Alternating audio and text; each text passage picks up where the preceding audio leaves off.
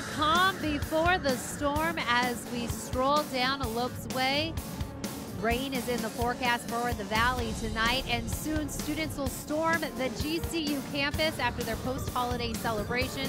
But here inside GCU Arena tonight, the heat is on as the red-hot Redhawks pay a visit to the Lopes in this WAC showdown. I'm Kate Longworth. Thanks so much for joining us here for the Lopes pregame show on Your View. Now, the Lopes opened conference action on Thursday with a huge win over Utah Valley, one of their rivals so far in this conference play, and the Lopes came out showing off in a big way. Meanwhile, Seattle University had a very competitive preseason, garnering 12 wins. However, in their WAC opener, they dropped the game at Bakersfield, which means really it's a wild, wild WAC, and every game counts, making the Lopes victory in that first conference showdown a big one.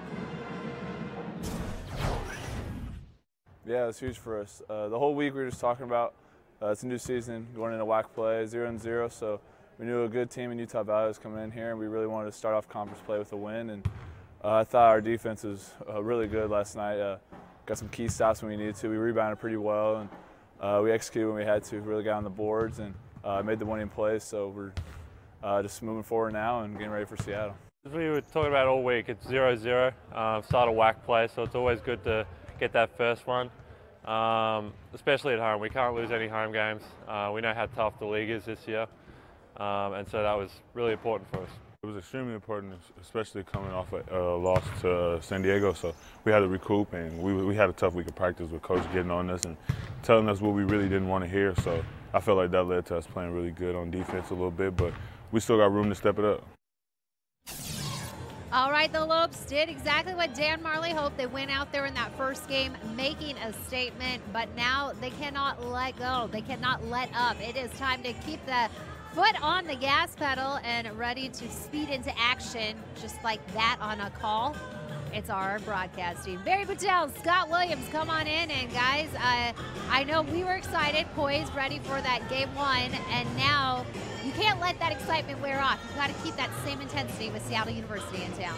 Yeah, you really have to own your home court, especially in a tough WAC now, because there were some teams knocked off that you didn't expect to be knocked off, and we'll talk about that throughout the course of the game tonight. But a big, big win over Utah Valley, a tough team. It was a huge win. I mean, this team came ready to play. They did what they had to do to win. It wasn't pretty at all times, but they knuckled up on defense, and that's where they got the victory. How about the standings in the WAC after just one game on Thursday evening? Bakersfield, Cal Baptist. Wow, shocker over New Mexico State, but look out for the Lancers. Welcome to the party. Yeah, I think that's probably the biggest shocker of all the games on Thursday night. You didn't know how Cal Baptist was going to come into the first time in the Western Athletic Conference, and they showed that they were ready to play, taking on the big boys in New Mexico State, taking them down. You know Utah Valley is going to be there. They dropped the opener against the Lopes here on Thursday, 71-60. But rebounding, a big factor for the Lopes here this season. It has been. I mean, I can always just say scoring looks pretty, defense wins games, but it's rebounding that wins championships, Barry, and that's what the Lopes have been doing this year. They are perfect, 8-0 when they have controlled the glass and have the winning rebounding margin. So it was nip and tuck down the stretch there, but they got the 2-point plus margin there, victory on the glass, and they get the big win.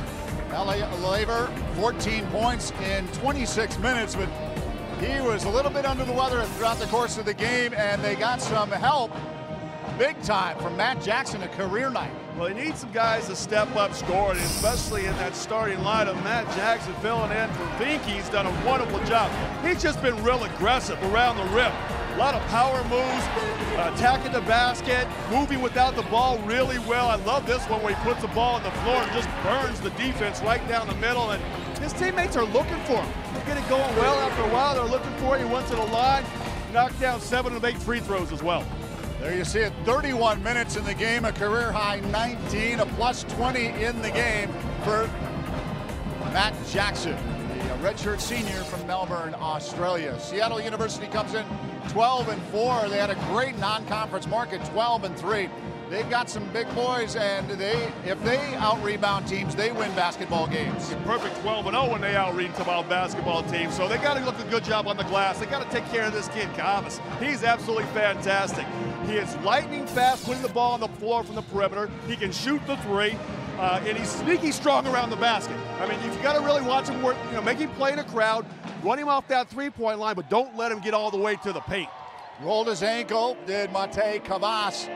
He did come off the bench against Bakersfield in a tough loss for the Redhawks, so they come in a little bit angry here. But the Lopes will hope to go 2-0 to begin the Western Athletic Conference play before traveling to New Mexico State next Thursday. Kate, back to you. Well, guys, we made a lot about these first 3 games for the Lopes. It's not easy going up against 3 of the best teams in at the conference, but we did see on that opening night, Utah Valley here, they lost. Seattle University, as you mentioned, they dropped their WAC opener, as did New Mexico State. Now, my question for you, Scott, is how important is it to guard that home court, knowing that this is going to be a pretty wild finish to the end with this WAC conference? Absolutely. You got to establish that winning spirit at home, and that's what the Lopes have done. They have won 18 of their last 19 here at GCU Arena. They've won 13 in a row, and they've won every game this season. So they know how important it is to defend the nest. Yeah, you're absolutely right. That's something Dan Marley's always preaching for this team, that they have a great environment to play in and they need to show that off on the court. We'll see how that plays out tonight in just a few moments. But as we mentioned, Dan Marley, he is the mastermind behind this team. And coming up right after the break, he sits down with our Barry Patel to talk about that big win against Utah Valley. You think it would be all rainbows, unicorns, sunshine? No, this is Dan Marley. He demands perfection. He's not satisfied yet. What will it take? Find out right after this.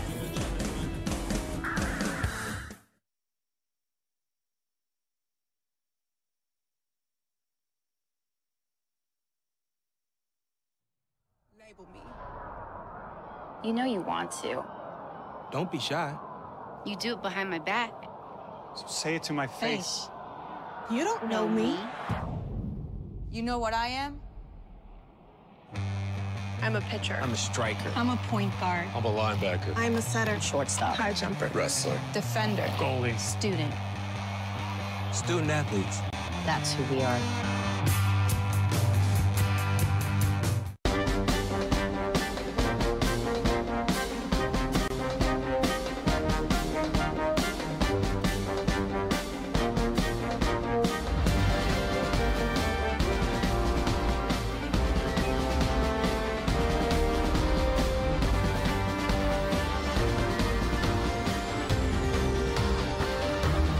Find your purpose at GCU. Private, Christian, affordable, and nonprofit. Visit gcu.edu. Men's and women's teams as they try for their first NCAA tournament bids. The tournament is March 13th through the 16th at the Orleans Arena in fabulous Las Vegas, Nevada. Get your tickets now. Lopes pregame show continues from GCU Arena this Saturday evening. It's game number 2 of conference play for head coach Dan Marley and the Lopes as they take on Seattle University. First of all, coming off a very impressive win against Utah Valley on Thursday night. Yeah, it was a good win. Always a little nervous when conference season opens up, and to start off against a really good Utah Valley team. I think had won 10 of their last 11 games, had been playing extremely well, went to Fresno State and beat them, so we knew they had a lot of confidence. And I thought we really concentrated, came out defensively really well, and then one of the points of emphasis for us was to win the rebounding battle, and we did a great job of that in the first half, and hung on to win the rebounding battle and the battle of winning the game, which was important for us. You really shut down the tools since 13 points between Connor and Jake. Yeah, I thought our guys did a terrific job of paying attention to the scouting report. We know those two kids could really hurt us. Jake is a 50-50-90 guy, shoots 50 from the floor, 50 from the three, and about 87-89% from the free throw line. So we really wanted to concentrate on not letting those guys have good nights, and we did that. Matt Jackson definitely had a career night, 19 points for Matt. Matt was terrific. He started off early with the ball movement, with him cutting to the basket, a good seal there, and we really want to throw the ball inside, not just to Alessandro, and Matt's one of those guys who can post up, and then did a really good job of moving without the basketball there, using his athleticism, getting to the basket. So really happy for Matt. This is a kid that's been here for 5 years, been through a lot of surgeries and a lot of ups and downs, and A guy that doesn't say a whole lot, just puts his head down and works, and total team guy. So you're really happy when he has success. I know after the game it came out that Ollie was a little bit under the weather. He gutted out that performance, didn't he? Yeah, he had been sick all night before and had missed shoot around and had some IVs before the game. So definitely wasn't feeling very well, but he gutted it out. We need the big fella down there. He made some big shots for us, going through double teams, making some nice passes. Didn't have a turnover, I believe. So he's going to have to be big for us all conference season as he was last year. And hopefully we'll get help like we did from Matt, but Ollie's going to be the focal point. The RPI numbers for the WAC are moving up 16, 17 right now in the nation. The top, maybe, 3 of the top 4 teams fell on opening night. This conference is going to be tooth and nail. Well, the conference has gotten really good, and like most conferences, it's not going to be easy to win, whether you're at home or on the road, but especially when you go on the road. It doesn't matter who you're going to play. You're going to have to play really good basketball. I mean, New Mexico State goes to Cal Baptist, who's in their first year, and you got to know that they were excited, and they got a terrific player there that had 36. So you're really going to have to be on your best game, especially when you go on the road, and you can't take any win for granted. Defensively, your team's playing pretty well. I don't want to jinx anything. 60.5 points per game. Defense has always been kind of a motto of GCU basketball with Dan Marley. Yeah, and we got to get back to that. We really struggled early in the year with assignments, more mental than anything. And now that we've had struggles by scoring the basketball, I told our guys that you can really hang your hat on 2 things, which is rebounding and playing defense. And that's what we did last year. And these last 2 games particularly, we've been really good. San Diego was a terrific offensive team. We held them to 61 points and 41% shooting, and same thing with Utah Valley, a really efficient offensive team. And we did a great job, I thought, defensively of really locking in and playing hard for 40 minutes, and that's what we're going to have to do tonight. Seattle is a team that can really score the basketball. They break you down one-on-one, isolation basketball. So they're very efficient offensively, and they're a very good defensive team. So this is going to be a heck of a challenge. Yeah, and they come in hungry after a tough loss at Bakersfield on Thursday. Yeah, like I said, every game's going to be good, and when you're playing GCU, they're going to want to beat us. Yeah. And you know, we've swept Seattle the last 2 years. We went 4-0, so I know they're going to come in. Hafer's done a great job there, and they're going to want to start the season off 1-1, as you said, as they've lost to Bakersfield. So this will be a great contest. They got some transfers from American and also Seton Hall, Miles Carter and Matej Kavas, a little banged up, but it looks like he'll be back in action tonight. Yeah, Carter is a guy from Seton Hall, big guy, very athletic, blocks shots, can score around the basket. That's going to be a big test for our guys. And then really everybody on the floor, especially those first 5 guys, can break you down and score. Kavas has been hurt a little bit, but I'm sure he'll play tonight. He is one of the best players we have here in the WAC. In all preseason, first-team WAC guy, 6'8", can score it, can put it on the floor, terrific shooter, gets to the free throw line. So, as I said, all 5 guys that start for that team, they're going to be a handful. They don't have a lot of depth. So we're just going to have to play for hard and ways for 40 minutes. All right, well, good luck tonight, Coach. Thank you. Head Coach Dan Marley, our guest. Stay with us more. The Lopes pregame show continues from GCU Arena on this Saturday evening. It's hard to decide what the top 5 sports moments of 2018 were for the GCU athletic program, but Lopes insider Paul Coro was up for the task. The top 5 coming up next, so stick around.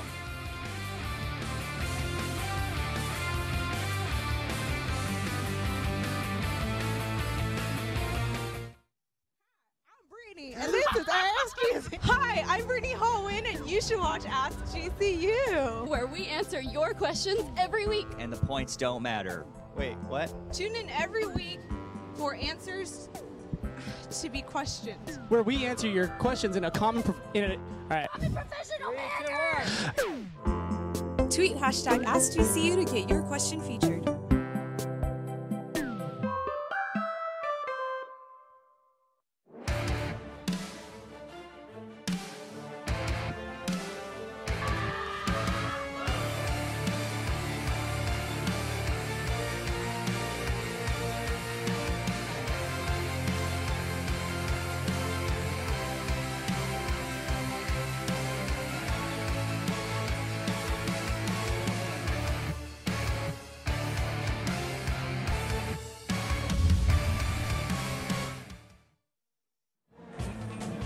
Welcome back. Well, any of you Havocs that are enjoying those final 24 hours at home with the family before school starts, I know you have your phone in hand, so be sure to find us using the hashtag LopesUp. We are on Twitter and Instagram waiting to hear from you. And you don't have to be a student at GCU. You can just be a fan of the sports or a past student, whatever it is, or perhaps a future student. Just be a part of the fun. If you're not here at GCU Arena, jump online, find us, and hey, you'll still be a part of the broadcast. I'm Kate Longworth here with the Lopes Pregame Show on Your View. Thanks so much for joining us tonight. And 2017-2018 sports seasons will forever be etched in GCU history. It was the first time the athletic programs were eligible for Division I postseason action. And many school firsts were achieved from January through December of last year. So what were the top moments of 2018? It's a tough job to figure that out, but we put Lopes insider Paul Coro up to the task, and here's what he came up with. Drum roll, please. Top 5 of 2018.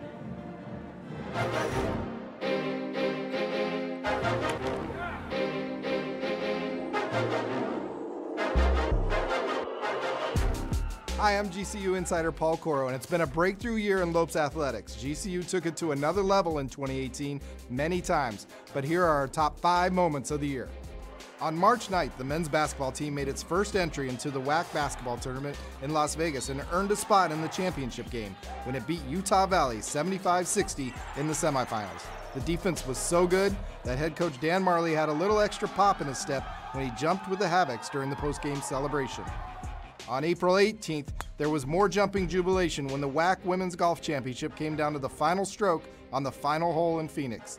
GCU freshman Siri Pachana won the individual conference tournament title, but also clinched the team championship and an NCAA regional spot when she sank her putt on 18 and got showered with affection by her teammates and head coach Lauren Jasecki.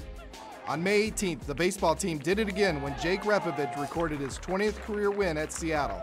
For the second consecutive season, GCU won every conference series and claimed the regular season WAC title under head coach Andy Stankiewicz.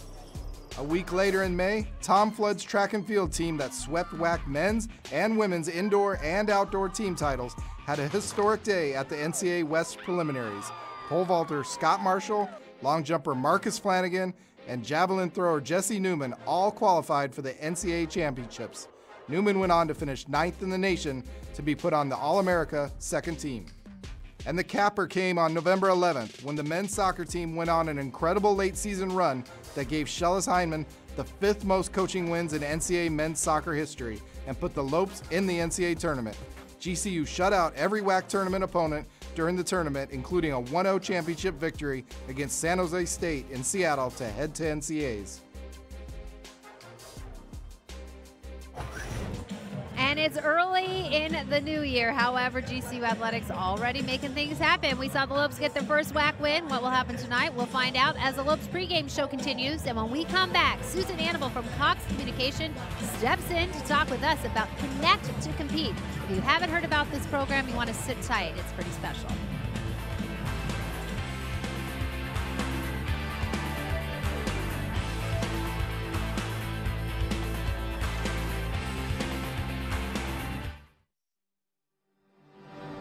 Curiosity fuels you. It helps you understand the world around you. It's your guide through life. So when you're ready for a fulfilling new career, let your curiosity fuel that change. Change is difficult, but Grand Canyon University's online degree programs in technology make it convenient for you to achieve your dream. While businesses are being transformed by artificial intelligence and analytics, GCU teaches you how to plan for innovation and make sense of the world. By applying that knowledge to today's most challenging problems and sharing your insights, you're helping to build a better tomorrow for you, your community, and your family. Find your purpose at GCU, where advanced technologies drive education. Private, Christian, affordable, nonprofit. Visit gcu.edu/online.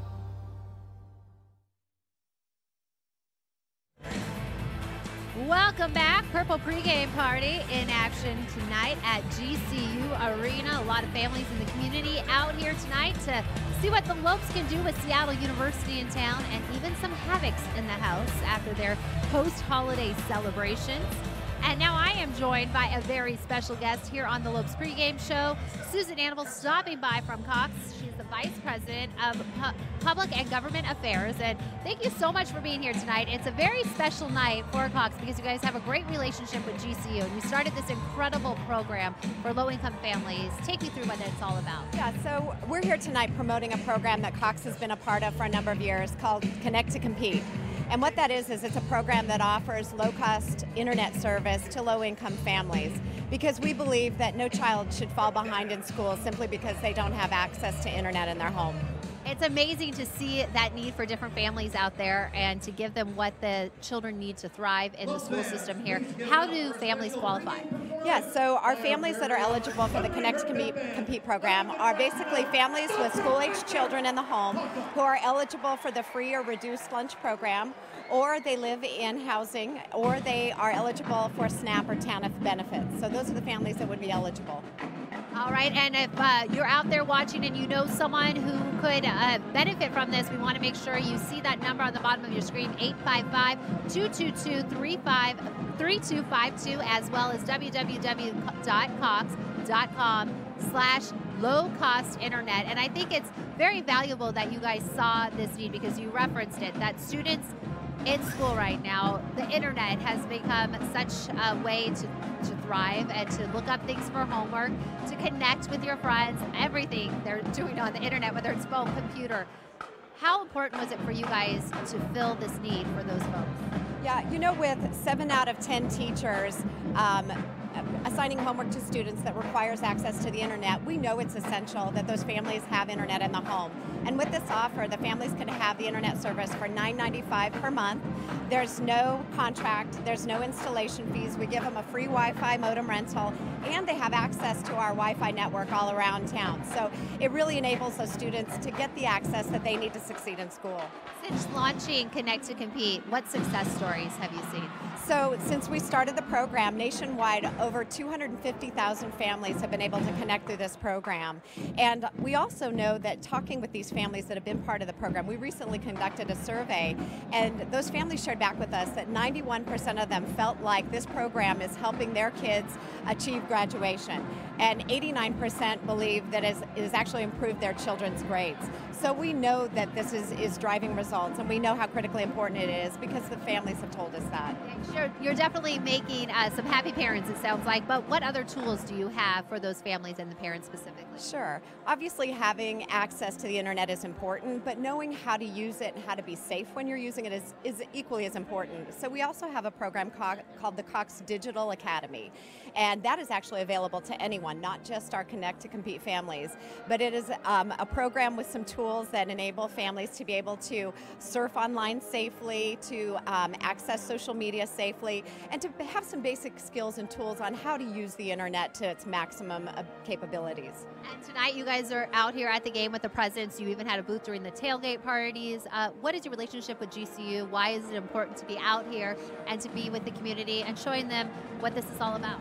Well, Cox has long had a business relationship with GCU, but we really wanted to transcend that and become partners in the community. GCU has a wonderful reputation for supporting families in the community where GCU is, and we have an equally committed passion towards those families as well, and making sure that the families with kids that live in the Valley have an opportunity not only to have access to the internet, but maybe someday come to GCU. And so Cox is supporting the scholarship program here to help make that happen as well.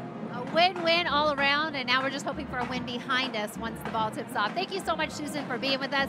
And as we head to break, we still have more action to come. We're going to talk about the WAC and what it all is about with this competition after we saw some big teams lose in that opener. But right now, we want you to win. If you are at home and needing help, we want you to know the resources are there.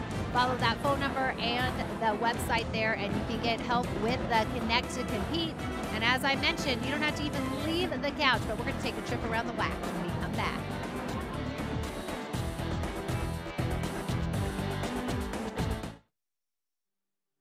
Performance is your profession. You excel in bringing the best out of people.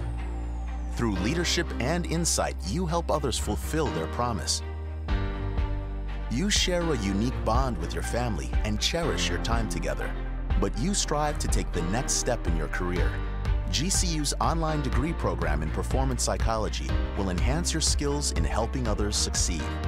Master your craft in an online PhD program that puts innovation and technology at the heart of education.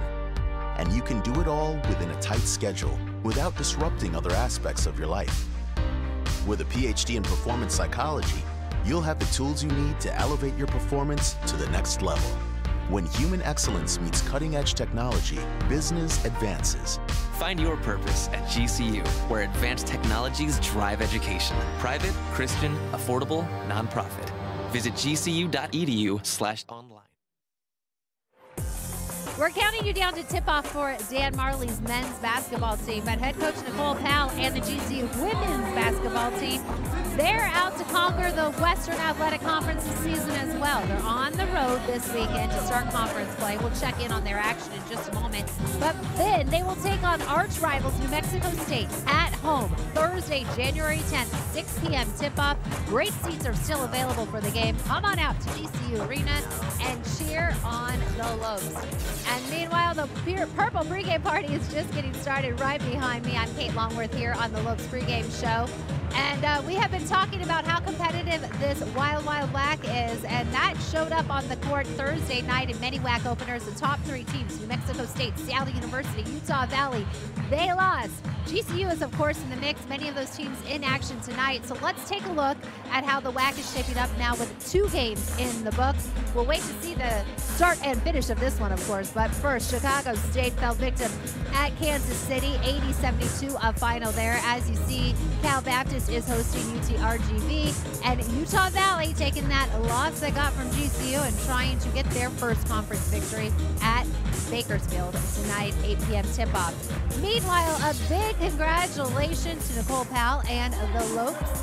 They got their first conference win at Seattle, 56-53 the final there in overtime. Meanwhile, no, that is not incorrect what you're reading right now on your screen.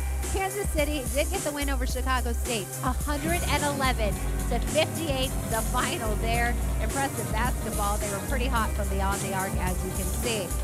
Now let's take a look at the top 25 when it comes to college basketball landscape. Duke leading the way, followed by Michigan, Tennessee, Virginia, and Kansas rounding out the top 5. In the next 5, we've got Nevada, Gonzaga, Michigan State, Florida, and Virginia Tech.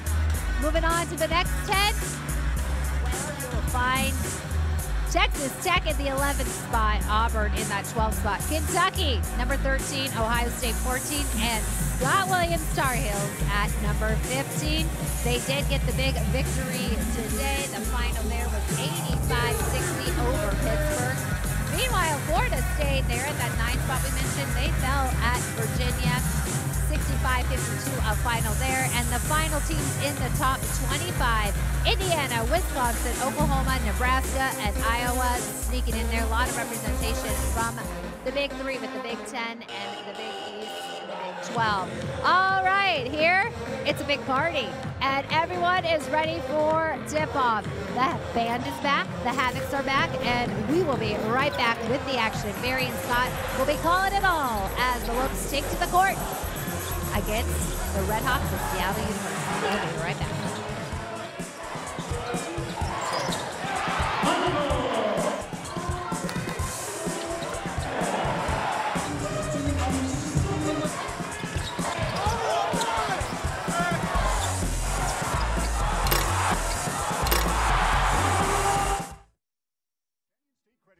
A local credit union serving the Valley for over 65 years can assist you in buying your first home, refinancing your current home, or if you're dreaming of a retirement home. Canyon State Credit Union can provide you with a fast and affordable solution that meets your needs. Let Canyon State Credit Union run the numbers on your dream. Visit canyonstatecu.org or call 623-580-6015 for more information. Canyon State Credit Union, committed to you. We do business in accordance with the Equal Credit Opportunity Act, MLS number 410376. You use the latest technology to treat patients, but your care and compassion is timeless. Advancing your career means helping more patients and providing even more care. Grand Canyon University's online programs in nursing make it convenient for you to become the expert every patient deserves. Find your purpose at GCU, where advanced technologies drive education. Private, Christian, affordable, and nonprofit. Visit gcu.edu/online.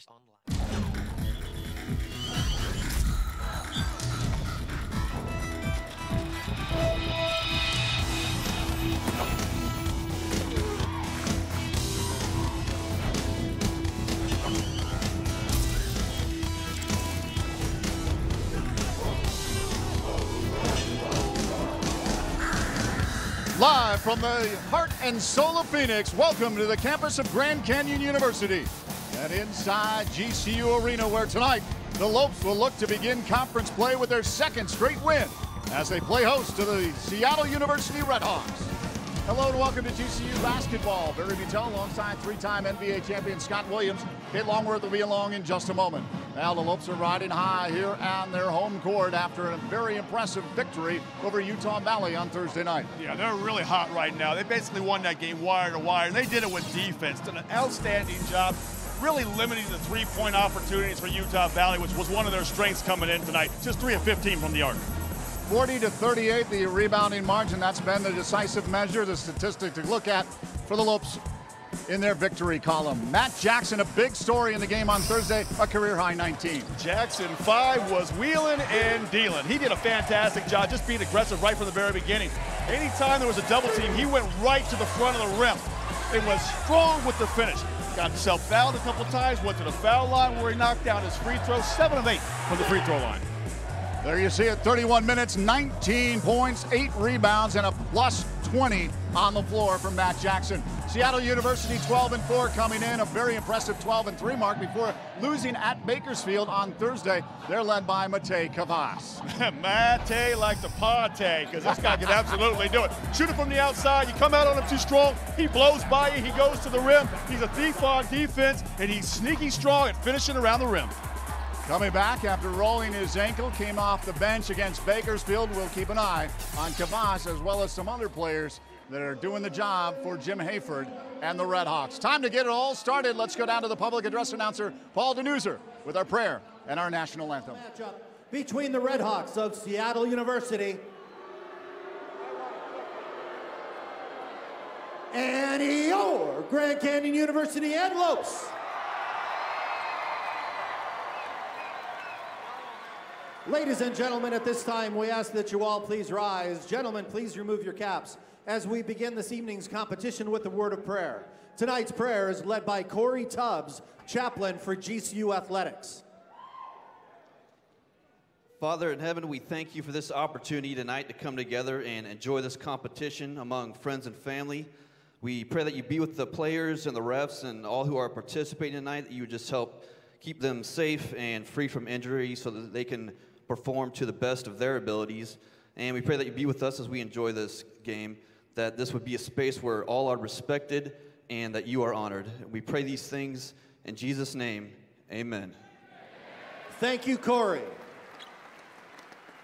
Fans, please remain standing as we now honor America with the singing of the national anthem.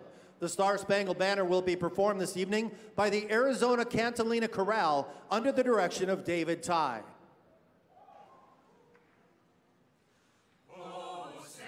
Can you see by the dawn's early light what so proudly we hailed at the twilight's last gleaming? Whose broad stride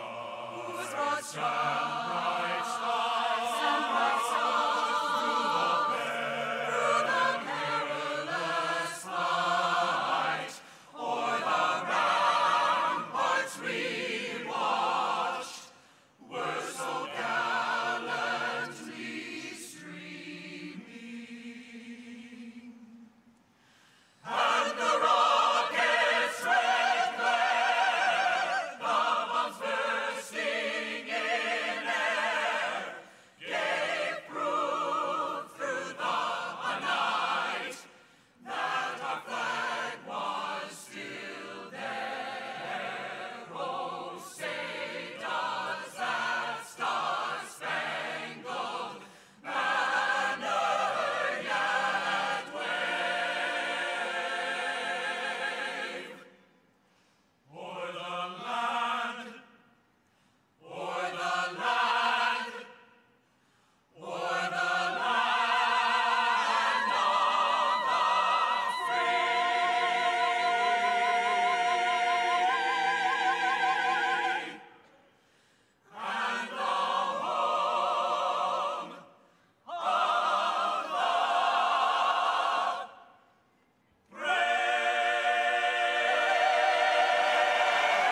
Thank you. That is the Arizona Catalina Chorale. Wow, very impressive anthem by the Arizona Catalina Chorale. The prayer from Corey Tubbs, the GCU athletics chaplain. Seattle University comes in 12-4, 0-1 in the WAC after losing 83-71 at Bakersfield on Thursday. Their head coach is that man, Jim Hayford, in his second season, some 19+ seasons as a coach in collegiate athletics. 392 victories. Here is Coach Hayford's starting five. We begin with Matei Cabas, Morgan Means, Terrell Brown, Delonte Jones, and Miles Carter. Yeah, a lot of ways we could go here, Jones, Carter, but we're going to look at Morgan Means. His kid has absolutely been on fire. 6'3", 175-pound junior guard. He is second in the conference in scoring at 16.3 points per game. He knows how to get to the foul line. He is 16-16 at Cal on the 29th, a 40-year record he tied from Seattle University, and he leads the conference in free throw percentage, shooting 88%. Time now for GCU.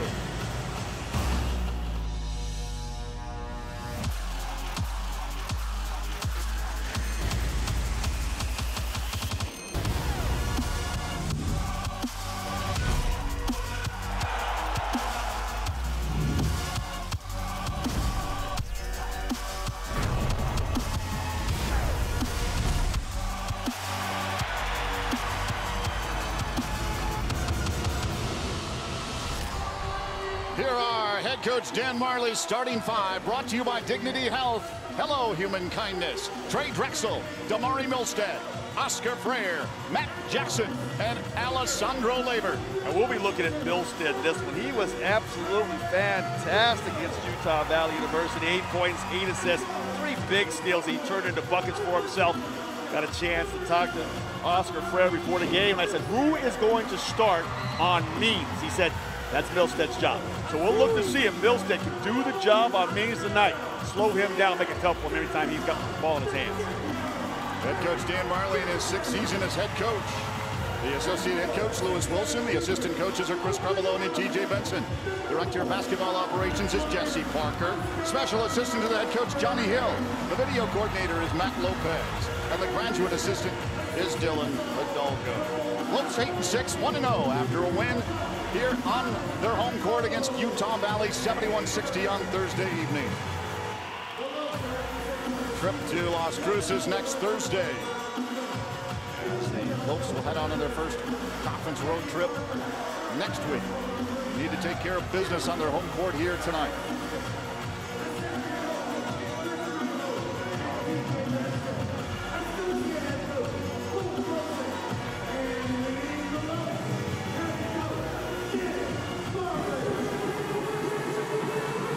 Time now for our Sanderson Ford keys to the game. The best play on a new Ford is at Sanderson Ford. Yeah, Barry, you know I like the Pacific Northwest, especially Seattle. So we got a Seattle-themed keys tonight. Space Needle. Hey, Seattle likes to run and gun and space the floor. Scored a whopping 81.5 points a game and shoot almost 40% from 3. GCU must get back on defense, find shooters in transition, and establish the tempo that plays to their advantage. And Pearl Jam, great band, right, Barry? GCU's not a good three-point shooting team, no. Their strength is jamming the ball inside with post-ups and drives, get labor going early, and then Pike plays smarter. That's where they got all the fish market, all that. Yeah, absolutely, right? So GCU's bench, they've been up and down this year. They have to play especially well at home. You know, they can't stink the joint up tonight. So they got to get off. They got to do it with scoring, they got to do it with defense, and they must rebound the basketball when they're on the floor. We are underway in Phoenix. Brent Moe, Eric Anderson, and Ryan McDaniel are the officials. Inside, Carter goes left, goes right, too heavy. Jackson with the rebound. Good solid defense. Got tough to go left shoulder, turn right hand hook. But challenge the shot without fouling. So important. GCU never fouls. They're like the least amount of fouling team in the WAC. Off of Labor, out of bounds. Pressure was applied by Miles Carter, the transfer from Seton Hall, the 6'9", 230 redshirt junior. Yeah, the other thing they do fewer than any other team in the WAC is turn the ball over. Yeah. Wouldn't you know, they turn it over on their first possession tonight. Morgan Means. He's trouble. Drives in the paint. High. Not there again. Matty Jackson doing the job, sliding his feet. Drexel brings it up. Looks fans on their feet till GCU hits their opening bucket. Labor just beyond the line. Frayer comes back his way. Now to the left. Milstead leaves for Jackson. Drexel pulls down. Shot clock at 11. Long range shot. Too heavy. Rebound. Drexel battles after it. Loose ball. Seattle picks it up. Seattle's scrappy. Yeah, they're scrappy on the boards as well. They have +2 advantage coming into this one against GCU and out-rebound most of their opponents. They're 12-0 when they out-rebound their opponents, much like GCU. They're 8-0 when they out-rebound their opponents. Delonte Jones from long distance. Yeah, he's another one of those guys in that starting lineup. Jones, Carter, Kavash, and Means. You got to watch all 4 of those guys. They like to fill up that stat sheet. He and Terrell Brown led all scorers for Seattle against Bakersfield with 18. He's a transfer from American University. Frayer, nice move to the left. No chance for that after Miles Carter got his hand on it. Carl swatted that one with a nasty mindset behind it, like flipped that one over by the pom-poms. Real fast. He's got an intense look on his face. Yeah, they're ready to play. They're upset about losing that game at Bakersfield. Frayer looking for the Lopes bucket. Oh, it doesn't go. Labor can't get there. Yeah, 0 for 2 right now behind the arc. I mean, they were 4 for 24 shooting the ball on Thursday night against Utah Valley. They got to get that ball inside. Brown tries to drive on Drexel. Not enough room. Back out. Jones. Looks to the corner, it goes. Off of the rim by Morgan Means, picked up by Drexel.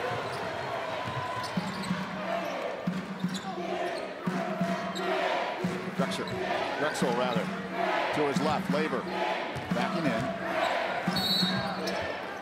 Foul, Miles Carter. A little too much body that time. Excuse me. Labor does a nice job just taking his time right here. He said, okay, I'm going to bang you with my left shoulder and try to keep working my way back to the front of the rim. Carter has to put 2 hands on him. Labor's a load down there. Lopes have had the Red Hawks number 10 and 1. Step back, Labor. Oh, short. Those fans want to take a load off here, people. That's right, they stand until GCU makes their first field goal. Delonte with a spin move. Picked up by Labor. Milstead on the run. Pass. Jackson underneath. Kicks back out. Labor for 3. Good! Take a seat. I gotta love that. Get the ball in transition, race it down the floor. Anytime the Lopes get that ball below the free throw line, the defense got to shrink, leaves Labor wide open from the arc. Driving high off the glass and not there for Brown. Rebound, Drexel.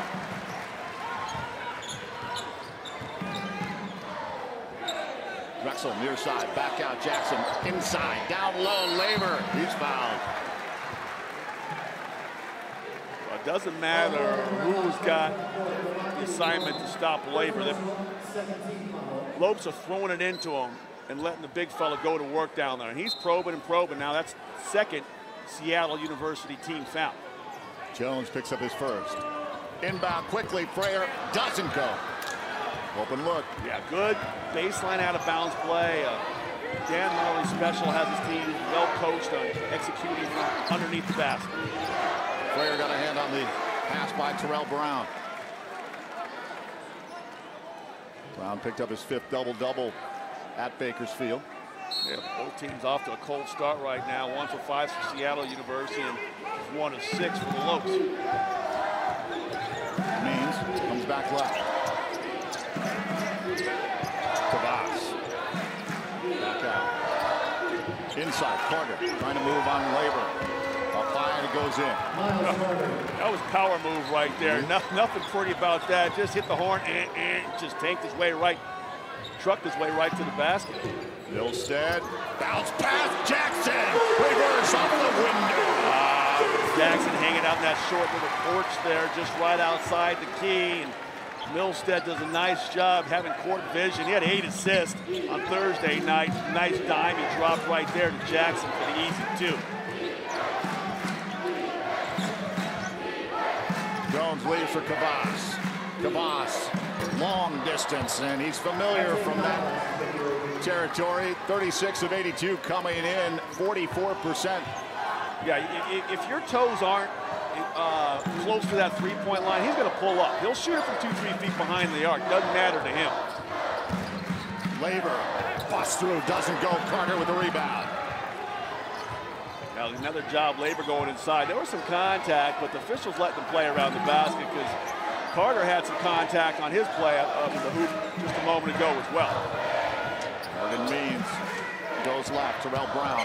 Brown bounce pass. Kavas inside the arc. Ooh, look out, McKay with a couple of buckets here. Yeah, they're starting to heat up after that slow start that come down and knocked down a bunch of mid-range and long-range jump shots. Lickety split. Now all of a sudden they're back up by 5. Milstead, Jackson.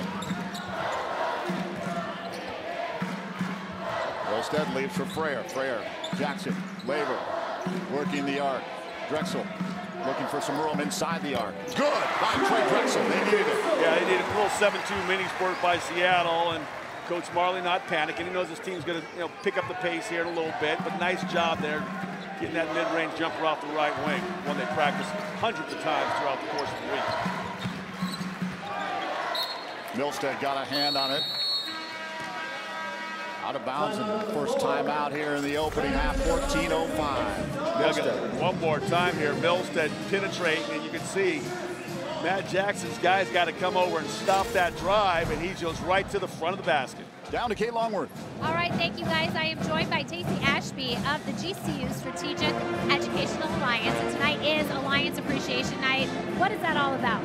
It's a great night. It's an opportunity to show appreciation to all of our educational partners in the K-12 arena. We have many from the public district and charter world, from the Catholic and Christian schools, from home schools, probably about 1,500 throughout Arizona. We have partnerships with actually 7,500 across the nation and world. And it's our chance to say, come on out and enjoy a game, and thank you for all that you do. And not that being here tonight is not enough, but what are some of the other benefits of being a part of the Alliance program? We look for any way that we can come alongside and support our K-12 partners. So that can include anything from scholarships to program discounts for adult learners, to dual enrollment, to professional development, to opportunities for students that introduce them to our campus. So we just want to help them in any way that we can. And can you expand just a bit on the Alliance relationships you guys have? Absolutely. We're really pleased with all of our relationships because it helps to build that bond between the K-12 world and a vision for post-secondary education. But you will be hearing from Teresa Killingsworth later tonight, principal at Westwood School. It's the first of our academic excellence sites, and it's really an opportunity to pour everything we can into that school, from our learning lounge to our College of Education to everything we do in our department. So you'll enjoy hearing from them. Well, thank you so much for giving us your time, Tacey, and thanks for the great work that the Strategic Education Alliance is doing. We appreciate your time and everything you do for the community. Thank you for the opportunity to be here. Guys? Thank you very much. Great outreach, great partnership. Got to do this together. Seattle on top by 3 early here in Phoenix. Kavas kicked back out. Short. Air ball. Alex said have returned to campus. We'll no doubt let them know. Drexel. Driving. Doesn't go. Goodness, I don't know how he made his way all the way to the bucket. Yeah, Lopes really struggling right now from the field. Just 3 of 10. Seattle started 1 of 5, now 3 of 5. 13-24 and counting. Milstead for Jackson. Labor, he's got some room. Doesn't go. Drexel, they got Drexel coming in over the back. He likes to get on that offensive glass, which I'm sure Coach Marley loves as well, coming in from the guard spot there, trying to help out some of the bigs, get those extra possessions. They know how important rebounding is in this basketball game. Labor takes a seat. Michael Finke comes in off the bench. Kavas, both of them hampered a little bit with injuries. Kavas with the ankle, a foot for Finke. Kavas driving. Oh, that ankle looks good. Left hand, teardrop. That's why I say his first step is quick. Now, he got a size advantage there. We had Matt Jackson on him, but still, someone's got to help him out. Oh, another turnover for GCU. Their fourth of the game. Freyer gets called. Back-to-back games. This one he might be a little more upset with the officiating. I don't know where Freyer was at in that picture there. I'm not sure if that wasn't on Matt Jackson. Maybe it was something off the ball. Means leaves it there. Kavas turns around. Travel. Back-to-back turnovers, and guess no damage done. If you're a Lopes fan, they're going to get Drexel out of this one, and Carlos Johnson, who's been kind of a instant offense off of that GCU bench at times, comes in to see if we can get this thing ignited. Jackson moves left now. He's going to give it to Carlos. Carlos beyond the arc. Looked inside. Now he checks back to Jackson. Milstead moves left. Stops. Pops. Good. Kamari Milstead. Nice job by Milstead. He used a couple foot fakes there to freeze the defender just long enough to create some space for his little mid-range jumper that he likes. Means. Brown back out. Jones for three. Yeah, Freyer's a little upset with him because he knew that he'd given too much space on that three-point shot. And this team is red hot from behind that arc. They're shooting almost 40% as a team from behind the arc. Freyer wants three. Give it to him! Well, got Freyer making up for that mistake almost instantly. He gave up a three, and then he goes back down and calls his own number for a three. Tim Finke at the scorer's table. That short doesn't hit. Milstead, near side. Back out front. Open floater. He loves that shot. Wow. Just when Seattle had put on a little spurt and built themselves a small cushion, Lopes come right back with 3 field goals of their own to cut it to 1. Means. Brown. Turns around, looks to feed Carter. Carter off the mark. They got away with one that time. Finke was fronting the post, but Oscar was hooked up on his man over here on the weak side. He didn't get over to challenge that shot enough. He just got lucky that he just missed it. Michael Finke backing in, kicks out Jackson. Back into Michael, turnaround, shot, rings out. Rebound picked up by Terrell Brown. Yeah, Finke loves that little mid-range shot right there. He's had a couple of those on Thursday night. Hayford just getting on the floor, walking up the court with his... Marley's like, what are you doing, man? He's on the officials about it as well. It was almost like the Golden State Warriors keeping the ball in. Giving some instructions up the sidelines to his players. It paid off. They went to the basket. I think they got a hoop and a harm. Good gracious. 10:16 to go and a interesting opening half. 17-14 now. Seattle on top of GCU. Keep it right here.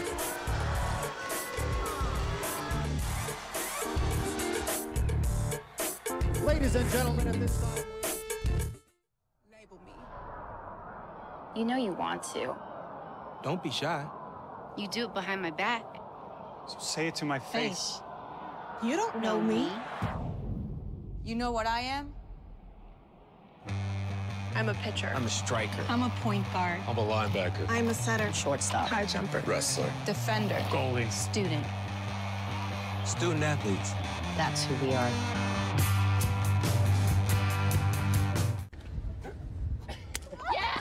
Do you want to be on Ask GCU?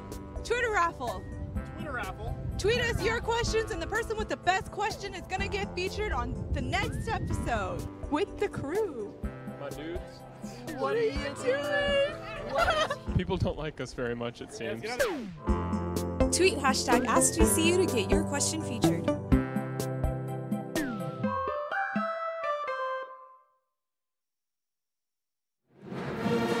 GCU men's basketball game is brought to you in part by Dignity Health, Hello Human Kindness, and by Sanderson Ford. The best play on a new Ford is at Sanderson Ford. How about Coach Hayford, right before our timeout, making his way up, kind of a sixth man on the court here. Well, you know, this is a 19-year veteran coach. Yeah, whatever you need. You know, he's a tick under 400 wins for his career, so he's pulling out all the stops on the road tonight. He's not trying to drop 2 road games to start the Western Athletic Conference. Coach Marley didn't like it at all. He's still talking to the official. The Elopes only 1 offensive rebound. Seattle doesn't have any.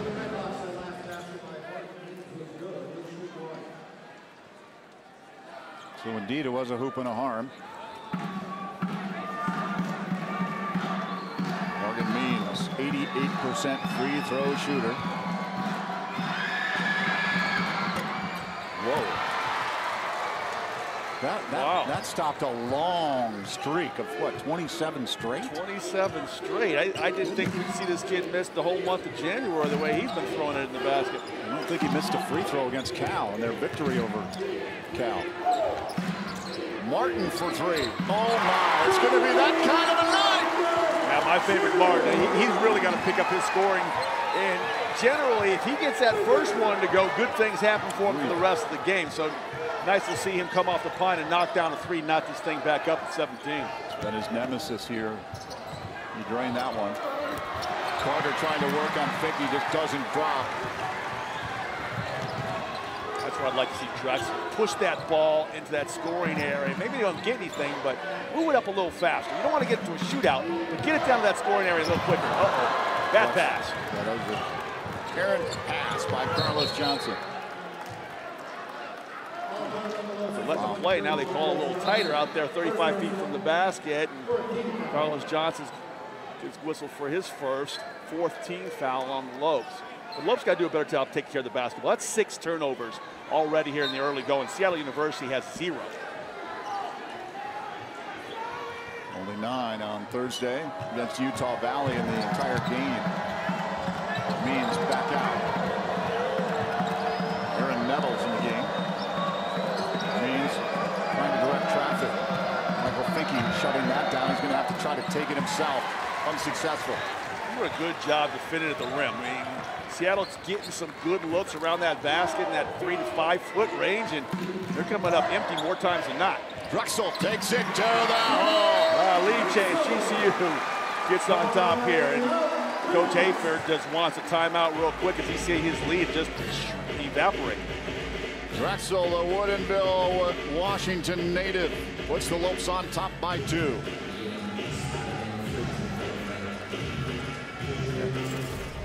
Yeah, Drexel's a feisty little guy. He realized, I got some friends and family back there checking this one out. I got to show out. He's been down on the floor diving for balls, scrapping a couple times already in this one. I like that one. Takes it to the rack and takes on a little contact and finishes. His numbers on the season there, 9.3 points per game. He's done a nice job, too, in that starting group, making sure everybody kind of gets involved, getting that ball to his big Laver underneath. Laver's been working out. Lopes on a 10-2 run. 5 of their last 6 from the field. You know, Laver, I saw a stat where he's one of 4 players in GCU history that has scored 25-plus points in consecutive games. Mayor Oscar Frere was one. Wayne Russell, he's one of the players. I can't remember the 4th guy now. Pretty long time back. Killian or something like that? Killian Larson. Yeah, Killian Larson. Charge. Who was that? Drexel. Big down there again, taking a charge. I thought for sure it might have been number 42 over there, Martin, but this time Drexel gets outside that restricted area, gets his feet established, and takes that blow square in the chest. I'd say between the numbers, but he's only got 1 number on his jersey there. Yep. So that's a good job by him playing that weak side defense. Taking some good minutes here in the first half. Monte Jones trying to take it through Drexel. Remember, Laver had 30 against Seattle. Up high, Carlos Johnson, hoop and a harm.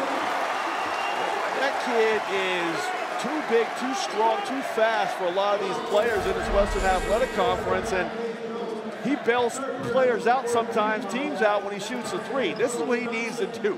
Put his chin strap on and just take it right to the rack. I think the engine's starting to get a little warmer. Lopes 7 points off of turnovers. That's 3 fouls on Delonte Jones, averaging 12.4 points per game. After the starting 5 gets a little thin for Coach Hayford and Seattle. Jones in trouble. Yeah, big job, Bob. They lose Jones, Carter, Cabas, and Means.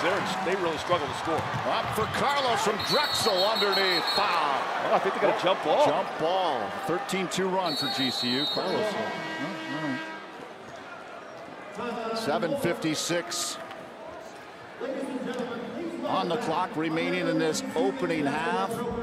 Damari Milstead has been playing really well as of late. Leads the Lopes with 20 steals, 48 assists. A guy that had to take a seat early on for GCU in the season with Trey Drexel. Then they put both of them on the court for GCU, but Damari Milstead has responded to the challenge. He's been absolutely wonderful. Some guys go to that bench and they start to sulk. Milstead, he's responded, like you said, with harder nose play and taking care of the basketball for the most part. He gets people involved in the offense. Knows he's not a great scorer, but he's a capable scorer, so he takes a lot of pressure off the team when he looks to be aggressive, but also looks to get a lot of guys involved as well. What he does so well, too, on the defensive end is get into the passing lanes, gets his hands on balls, causes deflections or grab steals, and that ignites his offense to the other direction as well. Western Athletic Conference basketball tournament tickets are now on sale. Come support both the men's and women's teams as they try for their first NCAA tournament bids. Tournament March 13th through the 16th at the Orleans Arena in Las Vegas, Nevada. Get your tickets right now.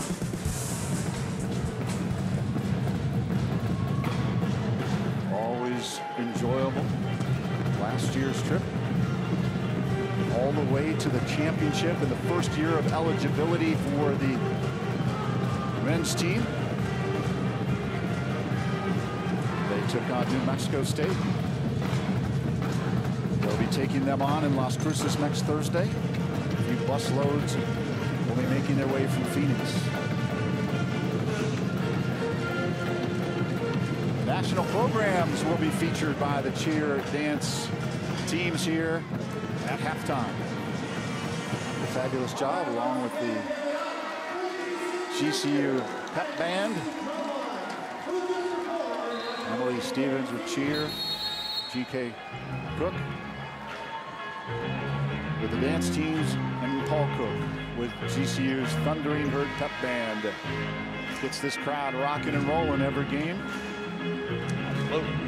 Yeah, GCU, I tell you what, they've been rocking and rolling that painted area tonight. They're playing some big man basketball down there. 10 points in that painted area. They're +4 on the rebounds right now, and they have not allowed an offensive rebound tonight. So important. Into Johnson, turn around and good. CJ said, listen, I can take you up on the dribble. They can post me up. I'm just going to jump over you, or I'm going to blow by you right now. GCU is doing a great job. They got 8 points off of that bench. Johnson working to Campo. That's off the glass. Underneath. Loose ball to Campo. Doesn't come up with it. Drexel steps up over. Oh, cut from behind. Terrell Brown, look out. First and 10 at the 40. What's going on out here? We playing, I know Seattle Seahawks are playing football tonight. Are the Red Hawks playing a little football as well? Look at these guys going after them. They know how important it is, this game right here. They're leaving it all out here on the floor.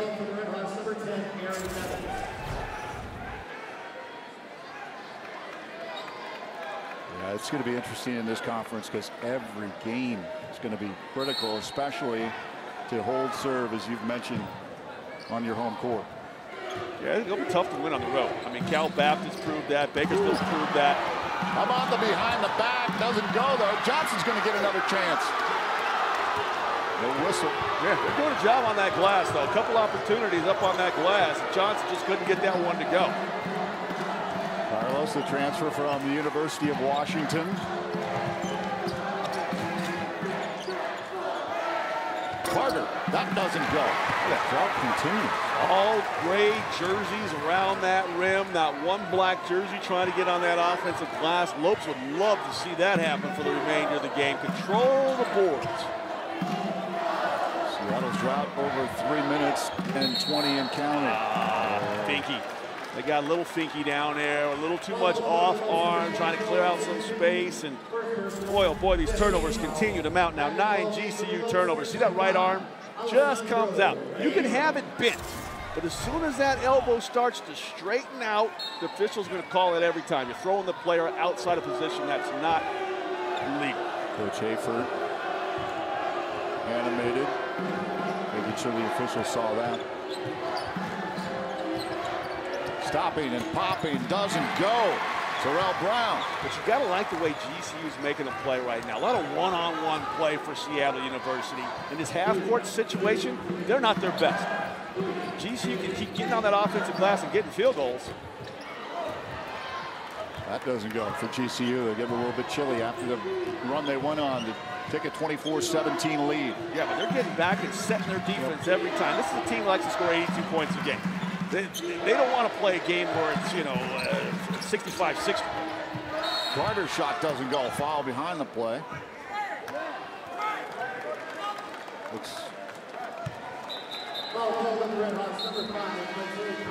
Kavas got it, actually. Trying to clear out, I believe, Jared Martin back there. Trey Drexel takes a seat. 8 rebounds here early on in the game for Drexel. 8 early ones here in the first half. Did you say 8? Wow, that is doing the job on the glass. There it is right there. Look at that 16-9 GCU advantage on the boards. Mickey pulls down. Back out. Martin. He'll leave it there for Frayer. Frayer.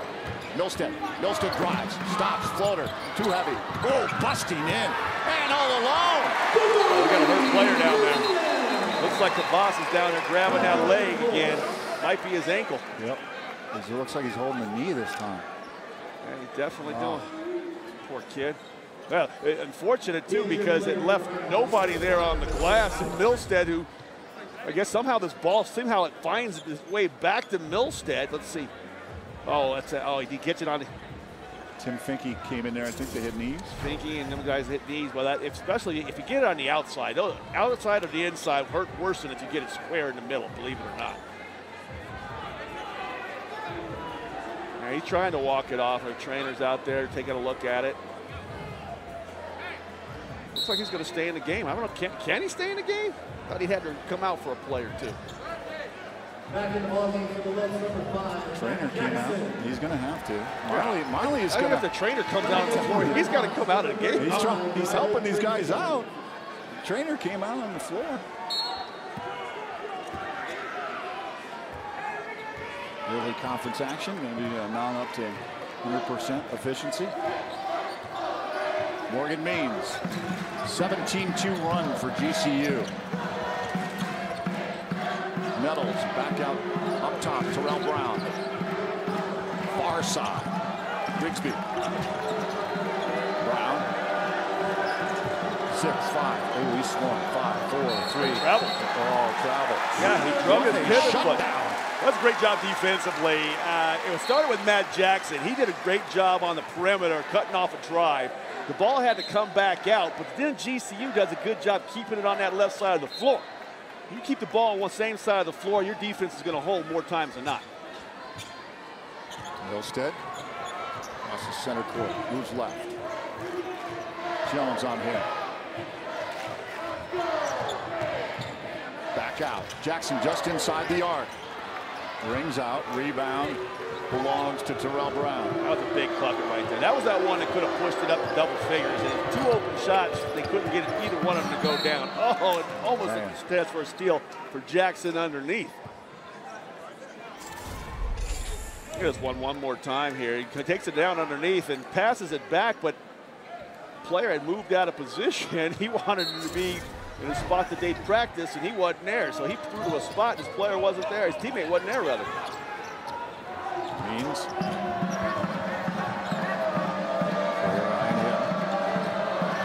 to go right. Labor came out. to put on some speed. Flair got a hand on it. Beans got away with a walk, but Flair stayed with it and still was able to jump up there with those pogo-like legs that he's got and block that shot away. Means 1 of 6 with just 2 points. Laver open for 3. Flair. Oh.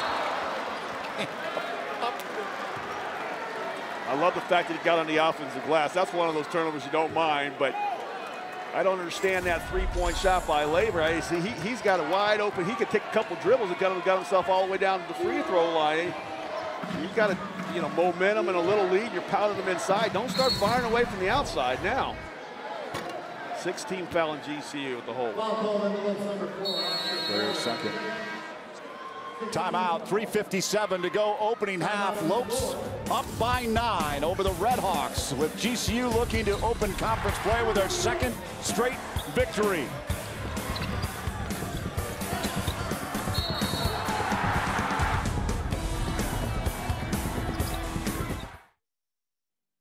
Armed Forces heroism, courage, and bravery give greater meaning to what it is to be an American.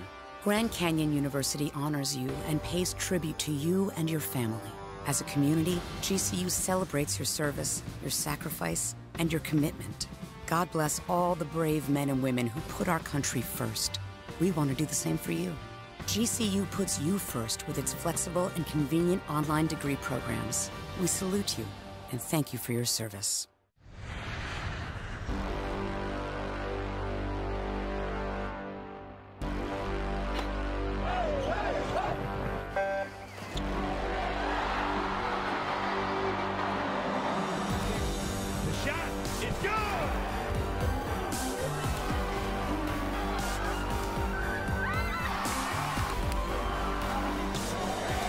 Feel the thunder in the heart of Phoenix. GCULopes.com.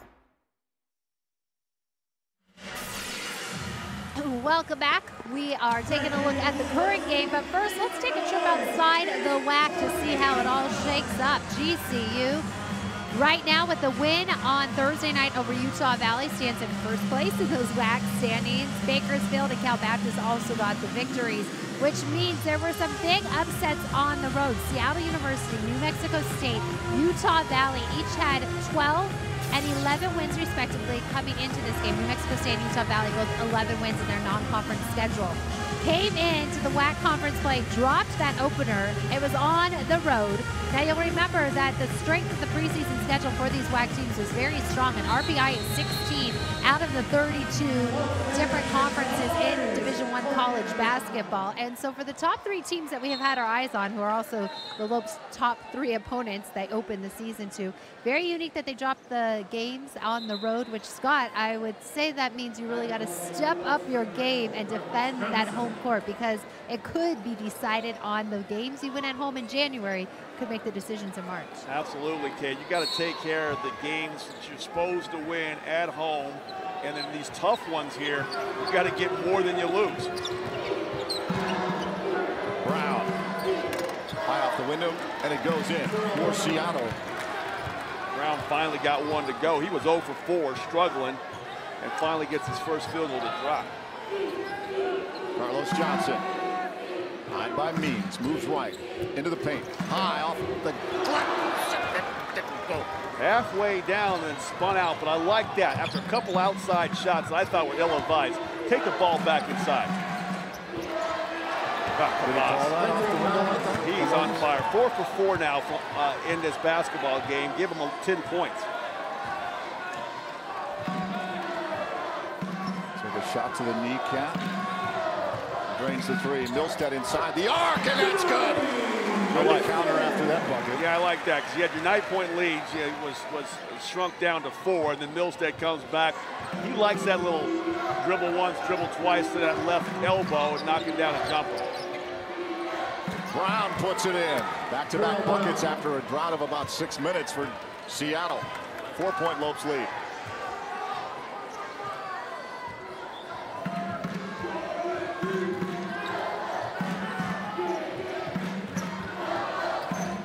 Laver cuts in. Swarm back out. Jackson doesn't go. Rebound. Drexel. Drexel wants it, doesn't go. Kvass with the rebound. 9 rebounds now for Drexel. 8 on the defensive end, that big offensive board, but still some iron unkind around that basket, especially from the three-point range now. Lopes just shooting 3 from 8 from behind the arc. Seattle 3 of their last 3. Foul.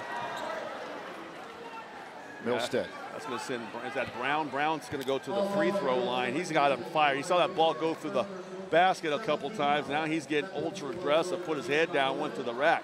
Brown's first trip to the free throw line, a 68% free throw shooter.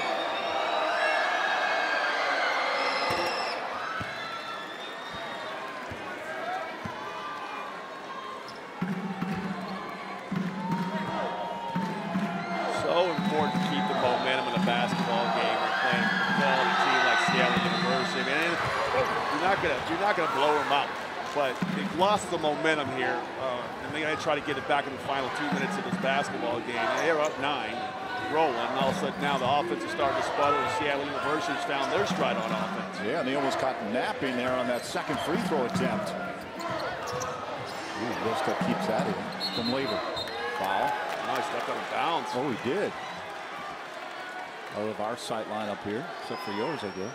Well, it was a tough, you know, kind of a under the basket pass. He put a little heat on it and it was outside the frame of the court, but he got it, but his balance was so bad the defender was able to get up on him and underneath him and forced Milstead to step backwards. Well, there was no room to step backwards except on the white line. Marley working the official. Brown. And Seattle University narrows the lead to 1, and the official pushing the. Interesting, I'm not really sure. Hey, there's one more time by Brown here. He just comes off of that screen and he's able to turn the corner on Labor, get all the way to the rack. And Labor was slow showing on that screen. You want the defender to go back towards the midcourt stripe, and he wasn't able to get that done. And that was just a ton of, you know, good defense, better offense there with that spinning jumper in the lane. 7 points since 4-minute timeout mark. Driving, Milstead. No bucket.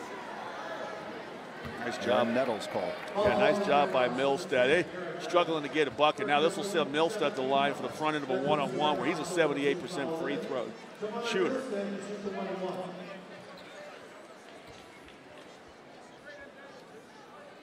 Milstead with 8.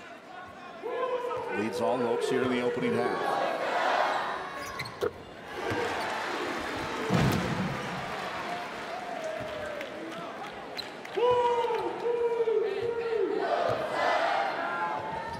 Lopes heavy in the rebounding category, and keep an eye on that.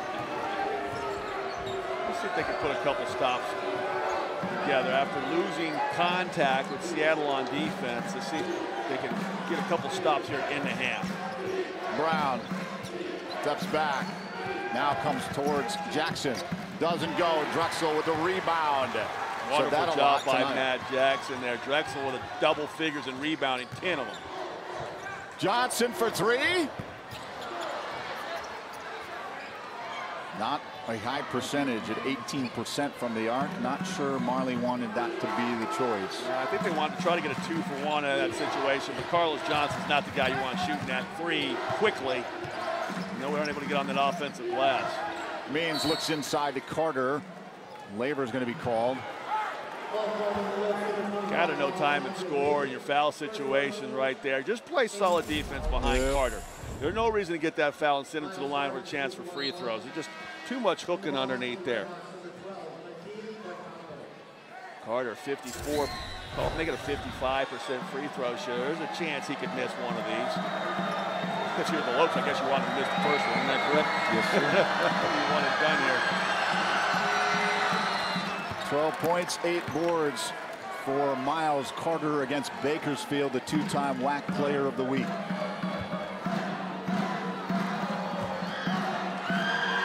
Saw the numbers there against Cal. There's a timeout on the floor.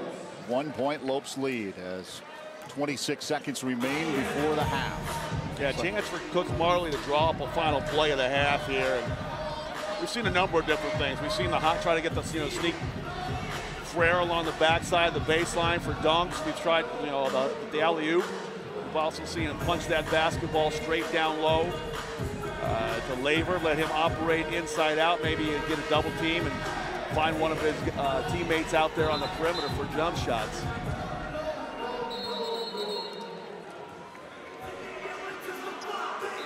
GCU swept the 2 regular season meetings last year, 73-57 on January 6th, 75-64 on February 22nd.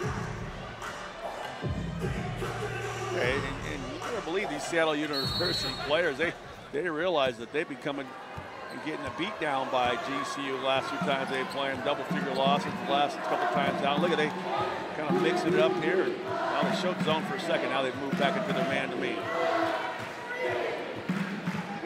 Milstead waiting, 12, 11. Kicked away by Means. 5, 6, better find something. Errant pass out of bounds, 0.9 on the clock. Well, that wasn't the execution. Coach Marley called it in the timeout, that's for sure, but got to give Seattle a lot of credit. They disrupted that play. A little poke away to the back. Kirk certainly didn't help them. Catch and shoot. Laver. Good!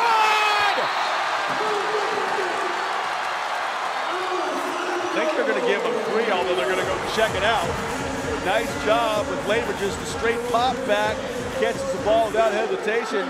Put a little extra arc on it because he knew Big Carter was coming out to close to try to block that shot.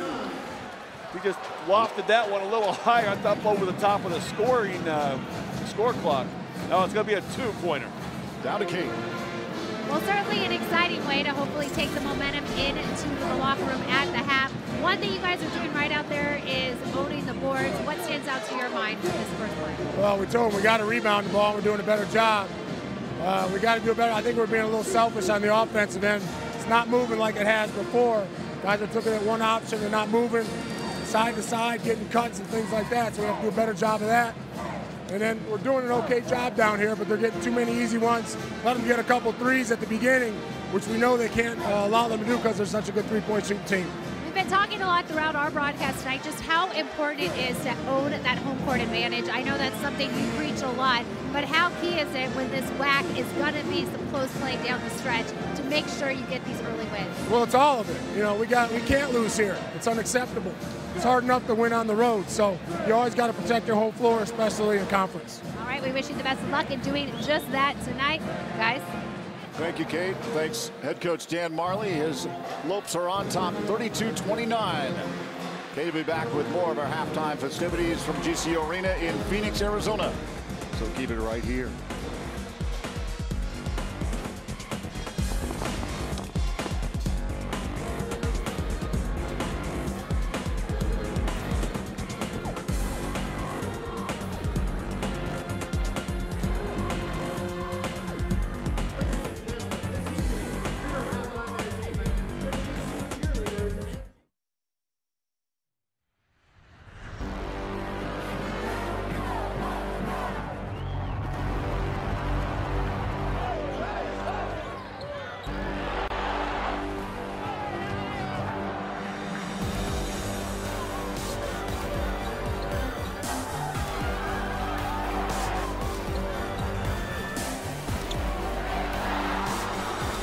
Feel the thunder in the heart of Phoenix. GCULopes.com.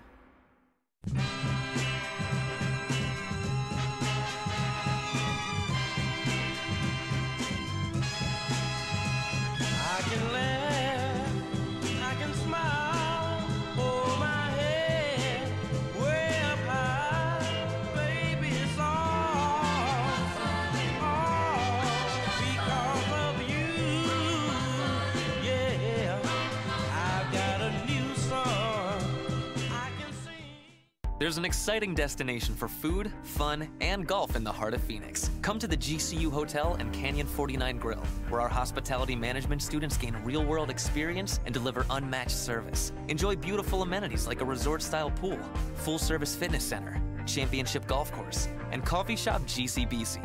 Canyon 49 Grill serves American fare all day and happy hour with a great vibe and Lopes pride. Room rates start at $89 per night. Visit GCUHotel.com today.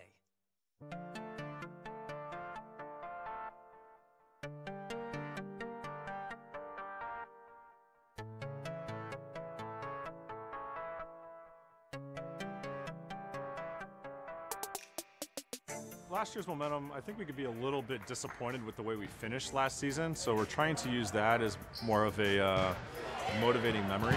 You know, obviously it's nice to be preseason ranked again, but we have a whole new squad. You know, we graduated 9 guys last year, have 7 freshmen, so getting them up to speed through the fall has been great, and I'm really impressed with what they've done, so I'm excited to see where this year goes.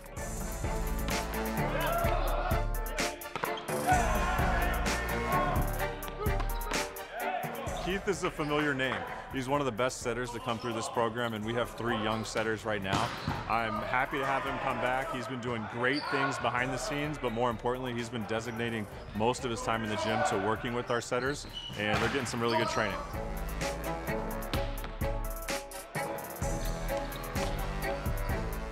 Demographically speaking, Arizona was really strong last year for boys volleyball. So Parker Broadway from Arizona, we have a couple older guys, Trevor Weary, David Kichel.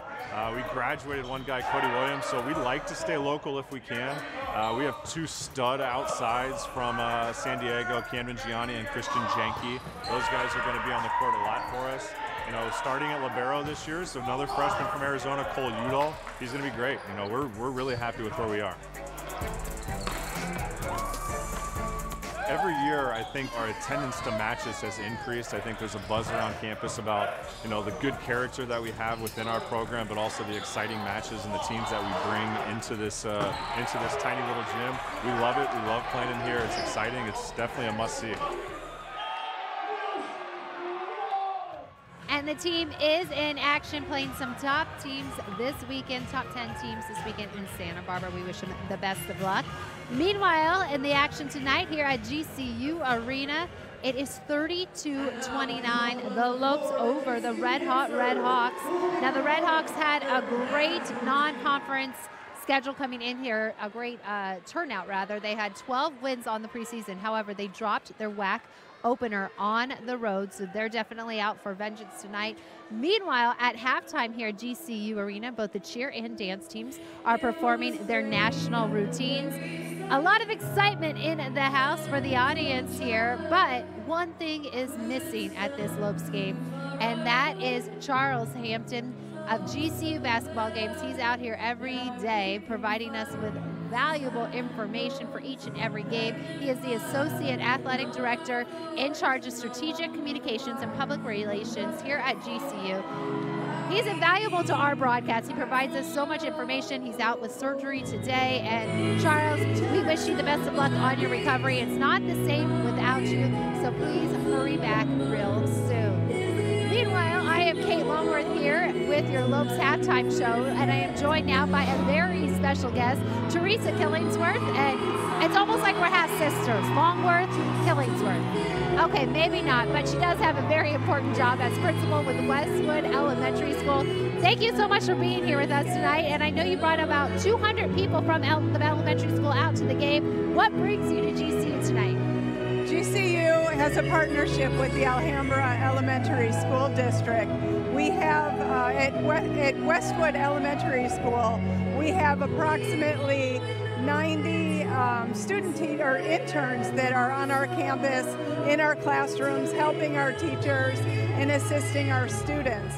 And so we're really happy to be here tonight to support GCU at this basketball game. It's such an incredible program. So you have GCU students getting that opportunity to go inside the classroom and learn a lot for them if they want to go into the education program themselves. But then also, I imagine, for those students on your elementary campus, it must be so exciting for them to have college students to come in and invest in their lives. What changes and what do you see it doing for those young students? Well, in fact, we have a learning lounge on our campus, and so we have GCU students that are tutoring our kids in mathematics. And so the kids wear their T-shirts on the days that they go to the learning lounge, and you know they're just so proud. It's almost like game day, wearing their uniforms, and the kids are walking around campus really saying, "I'm GCU." That's great. And where exactly is Westwood Elementary School located? It's actually just down the street at 23rd Avenue and Camelback. How valuable has it been to have GCU part of this community, and it only continues to grow? How does it affect the surrounding community and specifically your school? GCU has grown. I've been in the district for 19 years, and so I've obviously have seen tremendous growth with GCU, and it's just such an opportunity for us to have GCU in our backyard. There's so much that we can do together and to make the community a better place for kids to be. Well, thank you so much, Teresa, for joining us. Best of luck and keeping up this great partnership with GCU. Thank you. All right, and we will be right back with more highlight stats and much, much more. Barry and Scott, they took a quick break, but they are back, and they will be with you right after this.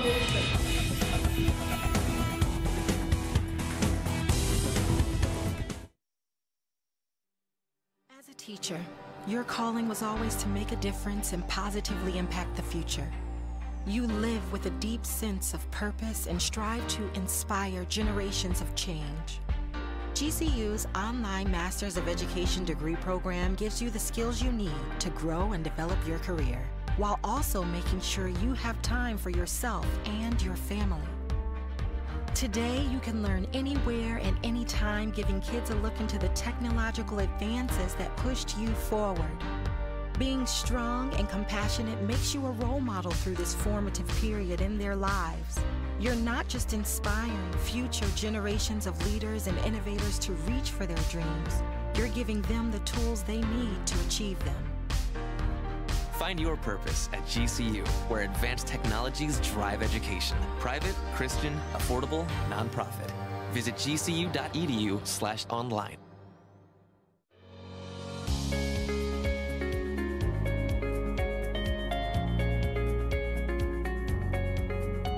We have been the experts in clean since 1945. We help businesses keep their facilities cleaner, healthier, greener, and safer. We are passionate about what we do and are committed to making your workplace environment the cleanest and healthiest it can be.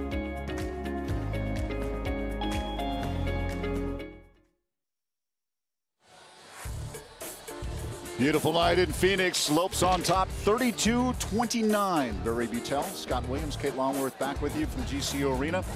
It was 27 points that Seattle was held to in their loss at Bakersfield. That was a season low. So a pretty high, potent offense in Seattle, and they've limited them in the opening half. Doing a great job on defense. The offense, not so much, but doing a great job on defense and really cracking down on their top scorers. Lost them for a hot minute there to end the half, but overall, it was a good first half for GCU. Let's take a look at our halftime highlights and stats, brought to you by Dignity Health. Hello, Human Kindness. Labor from three-point land. Yeah, he got the party started out there behind the arc. They were 1 of 6 shooting with that 3 going down, and then Cavas, he was hot as fish grease. He knocks down a 3 of his own. He's got 2 3-pointers in this first half, and Milstead was wonderful. He's got 10 points. I love that floater right there. And then Jones, who, you know, he had to go out with the 3 early fouls. He had a couple mid-range jumpers. And Coach Hayfield, he wants to get on the floor and play a little bit. And he's walking his team down the floor there, running a play, which actually turned out to be a 3-point play, so maybe that worked. My big favorite, Martin, comes in off that bench, knocked down a 3. Carlos Johnson was good off that bench as well. He gets a 3-pointer the old-fashioned way, goes to the line, makes his jump shot. And Cavas, we talked about him, 10 points, 4 for 4. I don't know if he called bank on that one, but he'll take it. And then Labor sends us to the half with a buzzer beater. So the Lopes on top, 32-29. The field goal percentages are close. 3-point land very good for the Redhawks at 4 of 5. Rebounding margin way in favor of GCU. Bench scoring 8-zip. And there you see the turnover margin for both teams. 23-13 the rebounding margin. We talked about, you know, these respective teams When they out-rebound their opponents, they win. We'll see how the Lopes do in the second half, because they'll continue to dominate, hopefully, against the Redhawks to go 2-0. Well, you get a guy like Drexel going in there getting 10 boards from you from the guard possession. That is huge. And I love their tenacity going to the glass. They haven't gotten them all the time, but they keep going. They always, kind of coach told me, the more you go, the more you get. All right, we're approaching the second half, so keep it right here with the Lopes on top, 32-29 over Seattle.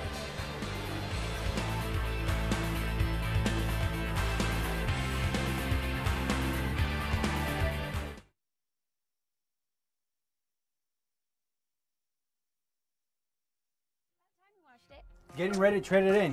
What are you doing? Just a little shopping. Wait, a new truck. Don't you think I should be involved? Of course.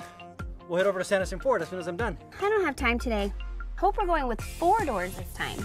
Ooh, of course. I know exactly what I want. I mean, we want. A lightning blue Ford F-150 Super Crew with EcoBoost. All done. Shop from home, buy from home, we deliver. From the dealer you can trust, Sanderson Ford. Performance is your profession. You excel in bringing the best out of people. Through leadership and insight, you help others fulfill their promise. You share a unique bond with your family and cherish your time together. But you strive to take the next step in your career. GCU's online degree program in performance psychology will enhance your skills in helping others succeed. Master your craft in an online PhD program that puts innovation and technology at the heart of education.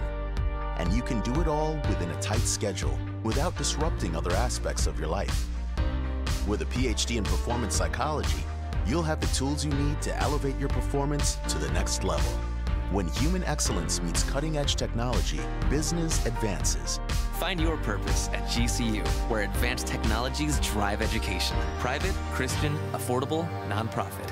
Visit gcu.edu/on. New York leading scorers from the first half. Streets of New York pizza, pasta, and subs for over 40 years.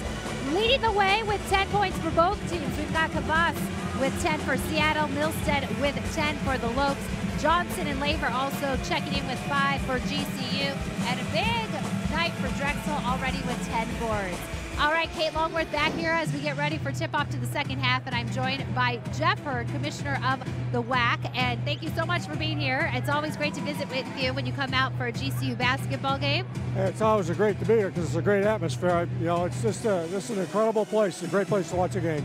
And I think that, too, the home schedule might play into it with the WAC conference. We've already seen some very competitive play with the non-conference schedule from the teams across the boards in basketball. What's that mean to you to see how the WAC is ranking so high amongst other college basketball conferences? Well, it means a great deal because it shows the progress we're making. We've done so for the last 3 years, get better each year non-conference-wise. Also makes for a better conference race. And as the conference continues to expand and grow, how have you seen GCU kind of fit in that? Last year, the first time they're eligible for playoff season, they're part of the WAC tournament. How have you seen the conference grow? Well, you know, it's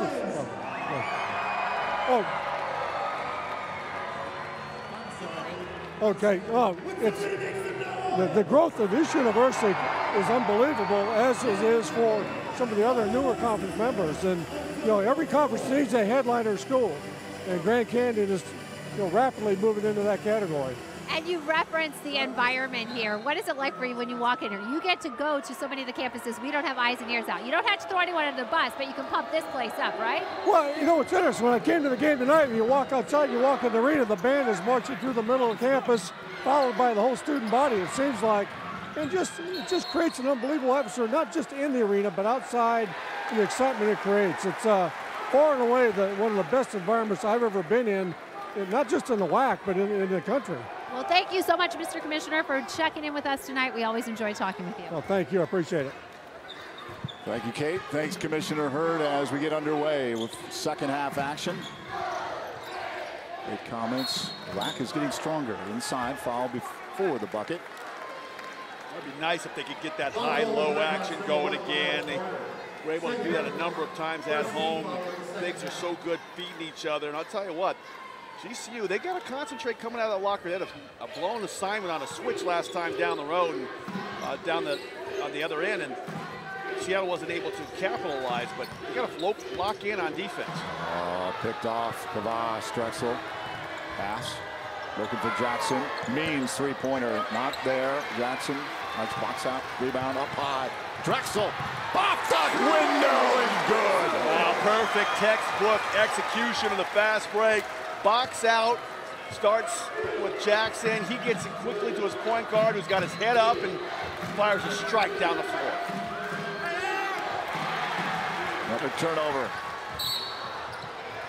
In the way was Terrell Brown. I don't understand why guys always try to take charges 85 feet away from the basket. Look at this block out by Jackson. He gets into Milstead. Eyes up, quick pass right over the top of the defense. Drexel takes the lid off. Seattle's going to find themselves in a little bit of foul trouble now with Brown and Jones, each with 3 early second half. Yeah, Jackson did a good job on the boards there. I'm looking for Jackson and Frere to pick up their offensive game. They're just combined 2 for 7 in that first half. Step back, too heavy. Kavas with a rebound from Drexel.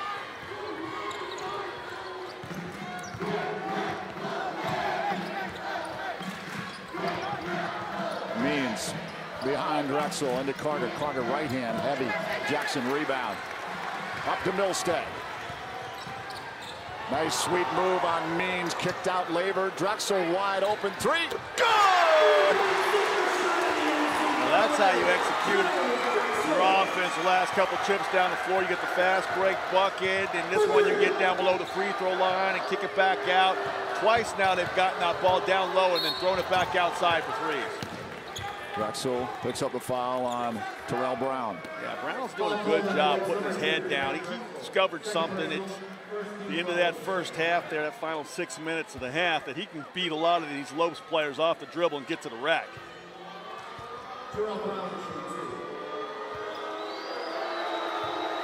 Brown at the line. 1 of 3 now on the night.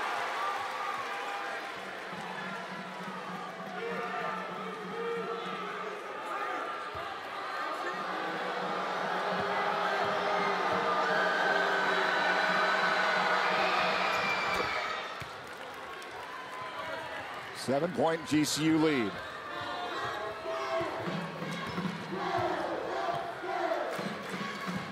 GCU looking to improve to 2-0 early on here in conference play. Seattle comes in after a loss on Thursday at Bakersfield.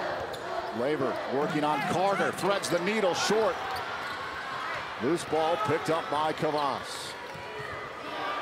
Laver trying to work out underneath. He's trying to use a number of head and shoulder fakes to get past the defender, but Carter did a nice job there, not biting on. Means Kavas. Kavas slices in. Jackson stuck on him.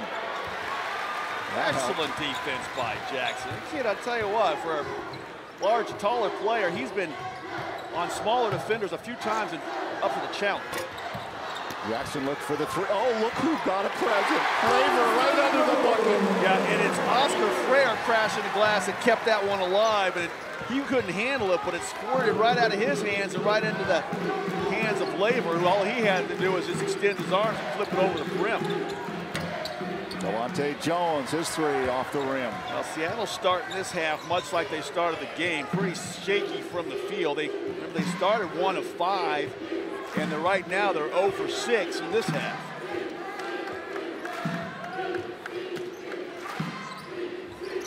.33% shooting. Frere wants 3. Heavy, big rebound. Brown, I tell you what, about the last 10 minutes of action, he has been all over the place. Brown, Jones. Ooh, foul on Frere. I hope he wouldn't foul a 3-point shooter. That's a cardinal sin. You got to get out there and challenge these 3-point shooters, but you can't foul them. I think they're giving them 3 shots. I think they are. Ball in that deep corner, obviously hard to defend, and yep, you can see just hits the inside of that shooting arm. Trying to challenge that shot. Well, a lot of fire out of Coach Marley. Jones, a 79% free throw shooter coming in. It's his first attempt tonight. Seattle. They have no players on the free throw line for these first 2 free throws. Getting back and setting their defense. I guess you probably might look for a little 3-quarter or full court press. Well, they send Brown in there now. Jones got into some foul trouble early for Seattle.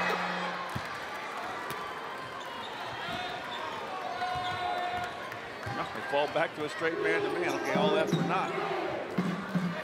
Milstead takes it from Jackson. Back out, Drexel came out high. Means on him, leaves for Frayer. Frayer to Labor. Labor far side, Milstead. Back, Frayer looks for some room. Up high, underneath, oh, that didn't go. Big rebound. Means pushed out of bounds, it'll belong to GCU. Hayford arguing his case. Timeout on the floor, 15:54 to go, second half. 7-point Lopes lead. They opened up a 32-29 margin at the half. And come out strong here to begin early play, second half action. Coach Wilson pumping them up down there. Coach Marley drawing up the plays. Let's send it down courtside. Kate Longwood. Well, guys, we know defense wins championships. We also know that is the mantra that Dan Marley not only played his game, but also coaches his game. He wants his team to step up on defense, and let's just say message received by his players. It's half the game, playing defense. So, you know, we were a really good defensive team last year.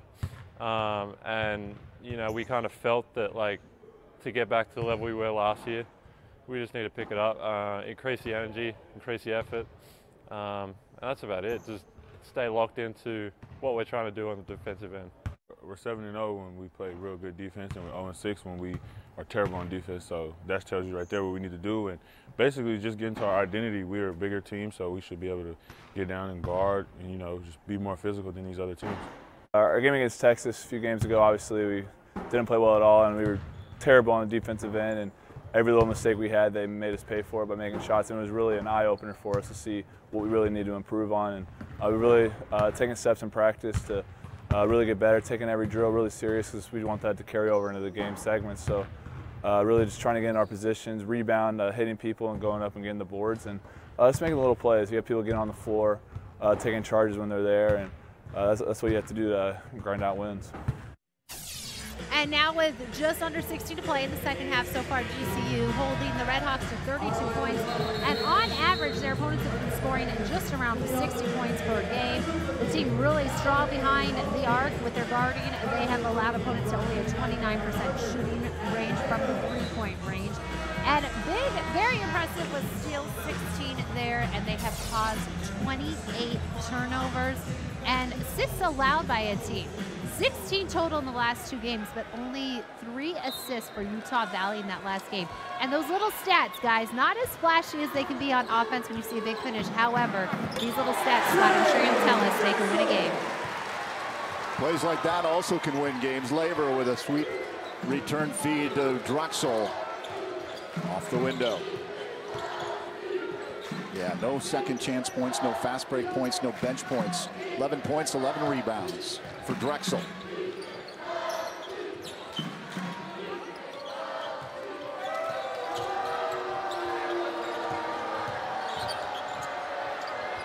Stopping, popping short there for Delonte Jones. Drexel leaves for Frayer, takes it back.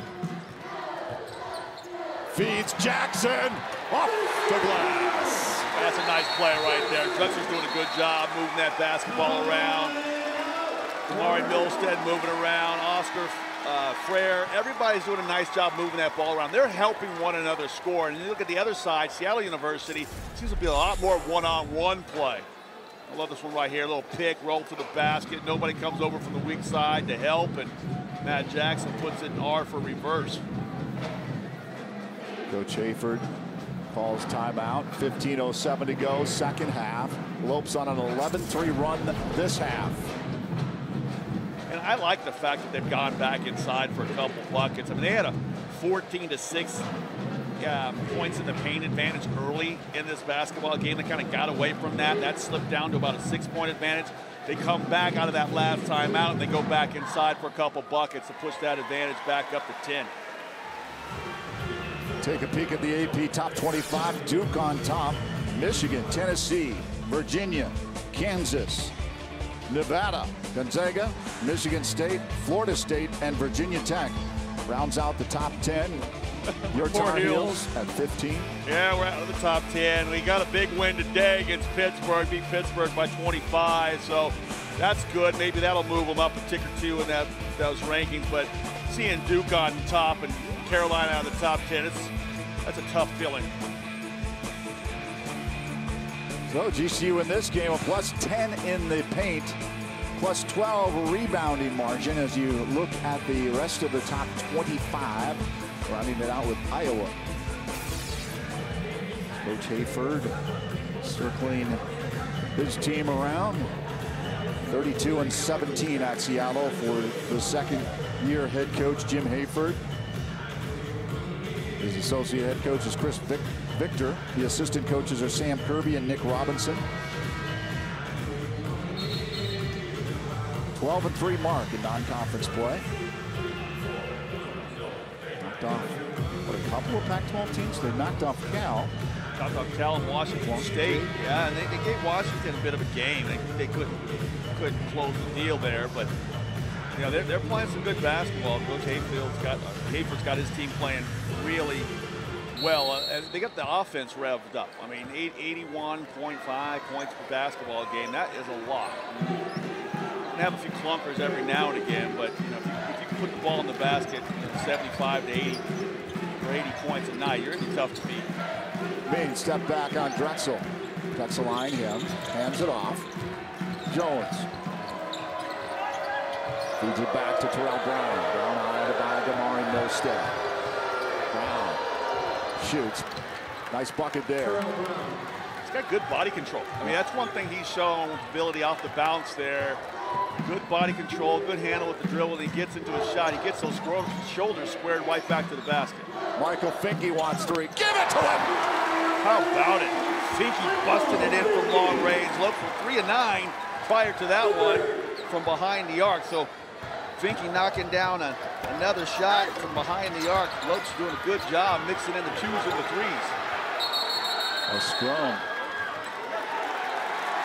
The Russian arrow belongs to GCU. Drexel in contention, no doubt. I think they're going to say Drexel got that ball and called a timeout. Oh. I think that's what the official awarded. So let's look at this. Well, that's Finke right there, no hesitation. Carter didn't want to go out there and challenge the big man. And the fifth-year senior said, okay, thank you very much. I'll take those 3s.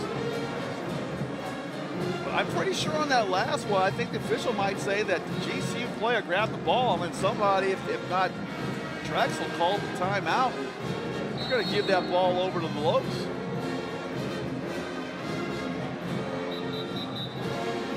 For the tie-up, so the possession area is not going to flip back the other way. Lopes keep this basketball, and if there's a next jump ball situation, the Lopes will get it back again. Heady play. Was it Frayer? That's one more time, and everyone's down on the floor there. Drexel grabbing the ball. Frayer signals the timeout before the Seattle player can come in and cause the tie-up. So listen. You want that basketball clean. They would have got it with the possession arrow, but it's nice to be able to have the possession arrow still in your favor. It's not heady basketball play. Michael Finke, same spot. Keeps it down low. Working on Carter. Is off of Terrell Brown. Lopes ball with 15 on the shot clock.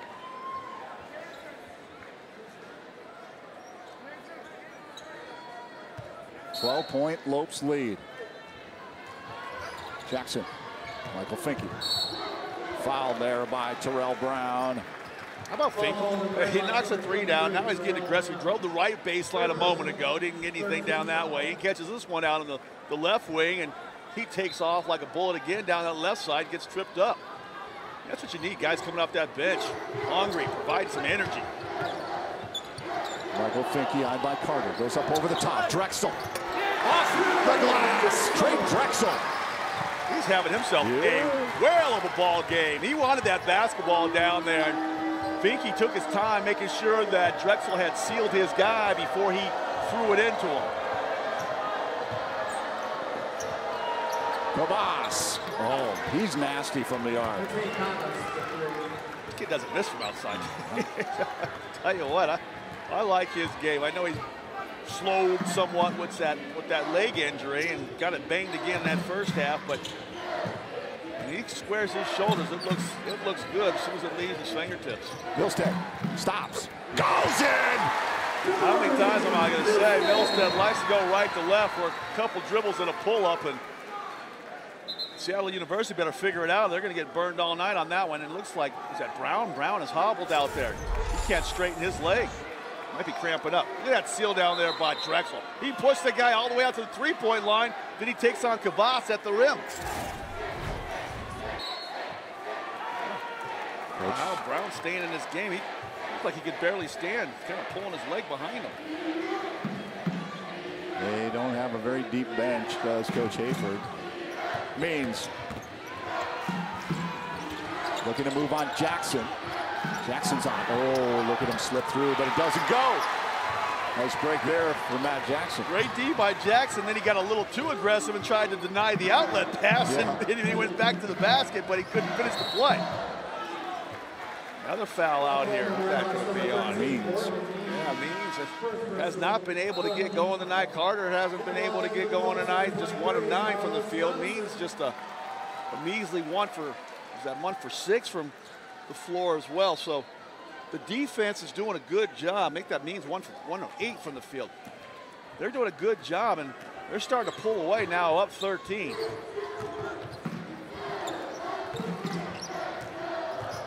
Drexel. Back out. Jackson quickly to Milstead. Pulls it back down. Oh, yeah. Move those feet. Jackson's shot Jackson's really got to take right there. He got to get himself in position as he sees Drexel driving the opposite direction. Go ahead and take up that space to that three-point line and get yourself ready to shoot. I like the swing, don't get me wrong. But Milstead's not the shooter that you want shooting that basketball. If you're going to fire a three, go ahead and take that three yourself.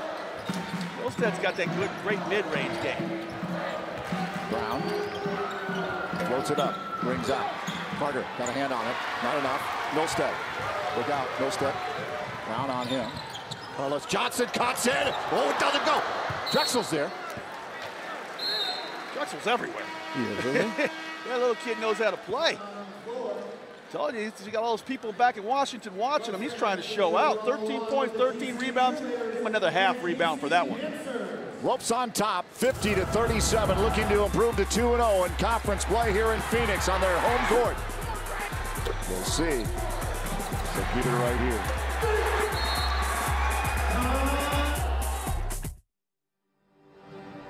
You use the latest technology to treat patients, but your care and compassion is timeless. And as an RN, you delight in sharing it. But there's always room to grow.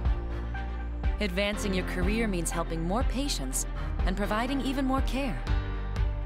Grand Canyon University's online programs in nursing make it convenient for you to become the expert every patient deserves.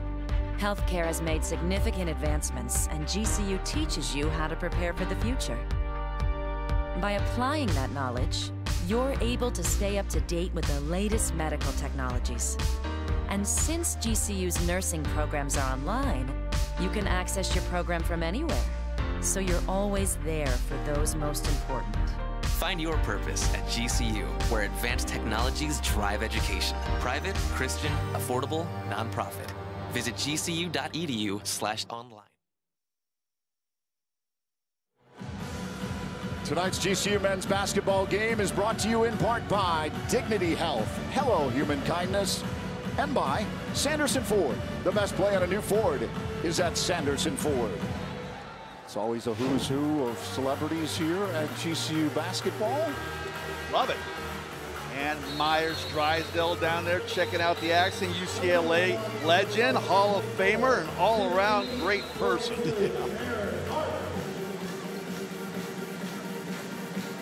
Tim Kempton was here on Thursday, wasn't he? Yeah, getting all the Suns broadcasters out here, hanging out with Thunder Dan. Suns group was out here on Thursday as well. And There's a gentleman who knows all about the Phoenix Suns, Mr. Claimsworth. That's right, godfather of Phoenix sports. Brought the Suns to the Valley, brought the Diamondbacks to the Valley. Where else would you want to be than right here, right now, in the words of Marv Levy? This is the hottest venue in all of Phoenix to watch basketball. I've watched any sporting event for that matter. Michael Finke getting a little hungry over there from the arc. That one doesn't go. Yeah, kind of a heat check there for sure. And now he got to knuckle down here and get a stop on defense. Brown takes it. The Means trying to move on Tim Finke. Brown high, doesn't go. Rebound Michael Finke. They are owning the boards tonight. It's one and done for the Redhawks. 35-19 advantage, rebounding margin for GCU. Finke again in the corner. Likes to go back to Martin. Martin, Finke leaves it there for Drexel. Drexel back to Tim Finke, takes it low. Kick back out, Drexel. Martin, baseline drive, back out. Michael Finke from the arc, and it is good. That's some good team basketball right there. 4 different lobes touching the ball in that possession, swinging it from side to side. Finally get the man from behind the arc that they want as Finke delivers his second 3 of the half.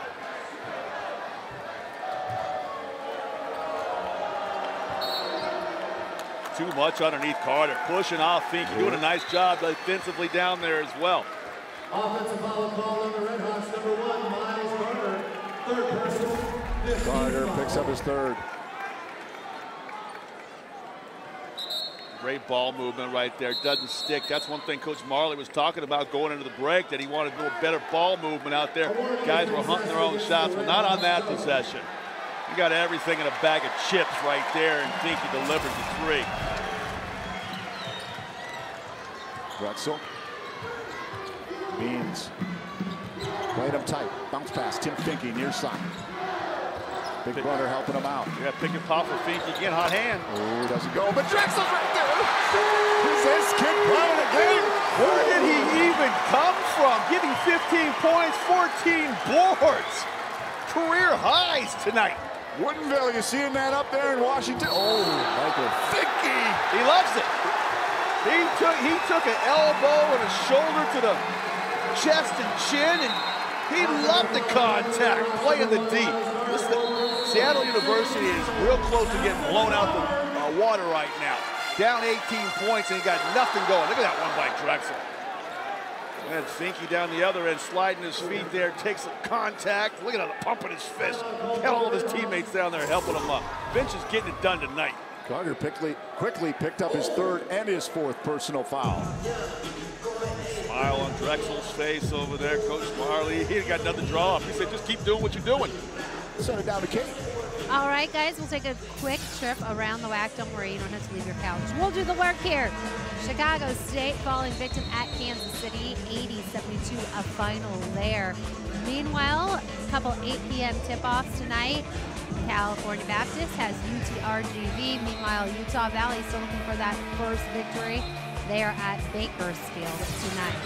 And on the women's side, a big congratulations to Cal and her Lopes as they came up with their first WAC win tonight at Seattle. 56-53 the final in overtime.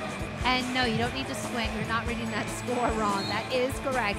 Kansas City with a 111-58 victory over Chicago State. And we mentioned Nicole Powell. They started the season on the road, but they will be back against New Mexico State Thursday, January 10th, 6 p.m. tip-off. Yeah, I think that game today went to 3 overtimes. Carlos Johnson, step back. Got him on the elbow. Didn't he? Yes, he did. Got caught trying to block that shot and picked up another foul. I tell you, Ed Jones has been in foul trouble tonight. What is that, 4 now for Jones? Yep. One more. Hasta la vista, baby. We still got 9 minutes and 54 seconds to go in this one. Yeah, Carter's on the floor with 4. Jones has 4. Brown has 3. Can't say enough about the job defensively the Lopes have done. This is a team, 81.5 points a game, and you got under 10 minutes to play in the second half, and they're at 37 points. Stunned, looking for answers.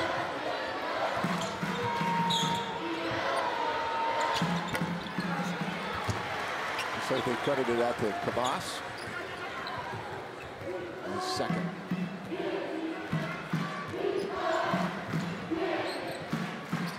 Michael Finke. Oh, now they got Carlos Johnson. It's going to be the call for de jour the rest of the game. Carlos Johnson clearing out space on the post up underneath. 9:24 to go. And 9:24 to go, and the Lopes are already in the the bonus situation, shooting the one-on-ones. They only have 3 team fouls. We talked about that. They foul the least out of any team in the Western Athletic Conference, and that can be huge in these close ball games, especially on the road. Ground shot off the mark. Wanted a whistle. Carlos Johnson went high. Yeah, he reminded me of Rodman, the way Rodman used to spread his legs, all flare them out to the side. Another shot from long range. When's Carlos Johnson going to get the memo? He's not a three-point shooter. How many shots you got to miss from the perimeter? You realize you can't shoot it from the outside. On the other side of that, though, is how many times do you beat guys off the dribble drive and get buckets in the middle for and one situations, or you get yourself fouled and you go to the free throw line? You know, for an older player in this league and a guy coming from a Power 5 conference, you think you'd have figured that one out by now. 18% coming in, 6 of 36 now, as he is 0 for 2.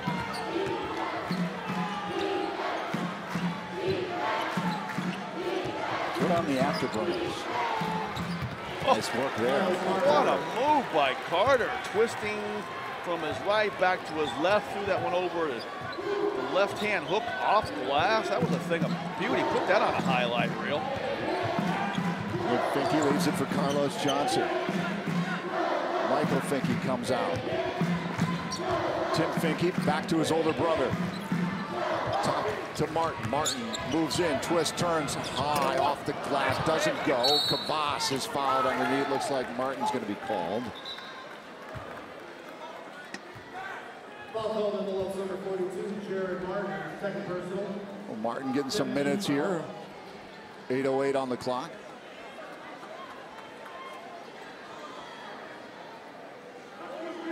A 17-point lead. This one looks like it's going to be pretty good, but I remember this Seattle University team. They came from double digits down in a game and nipped the Lopes at the wire here on this floor, so you're never out of it. Oh, Johnson. Up off the glass, he is fouled.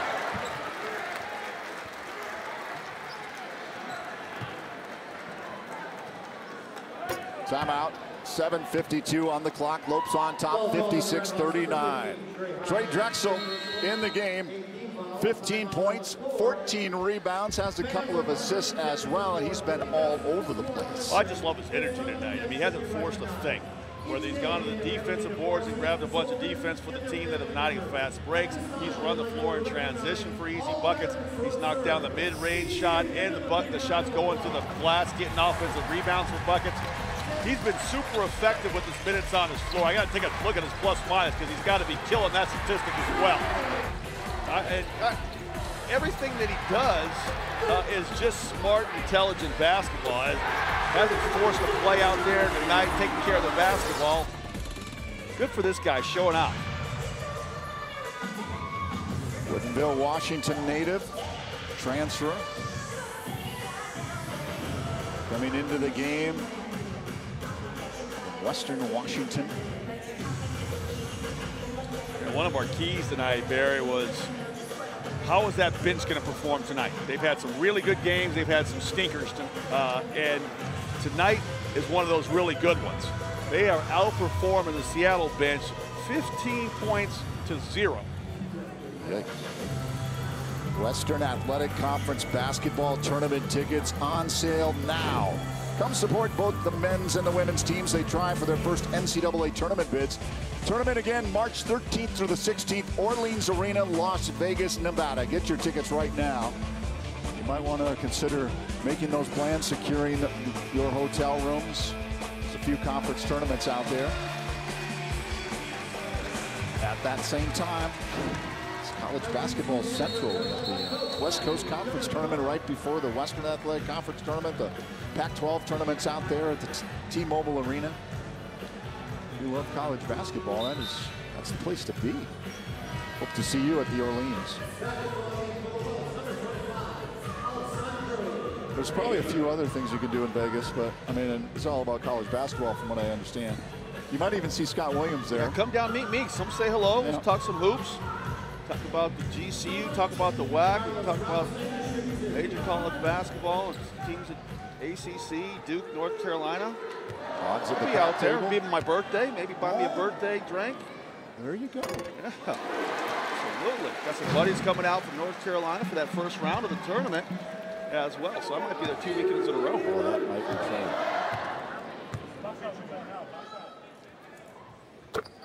Johnson connects. I like that, Carlos Johnson. See, that's what I'm talking about, though. Hey, put your head down and go to the basket, young man. That's where the gold's at. That fool's goal out there behind the arc. He's got the speed. Definitely got the speed. Look at slide his feet on defense right there and stop this guy. Nobody can stay with him. He's got the speed, he's got the power, and he's got the explosion. Almost picked off that board.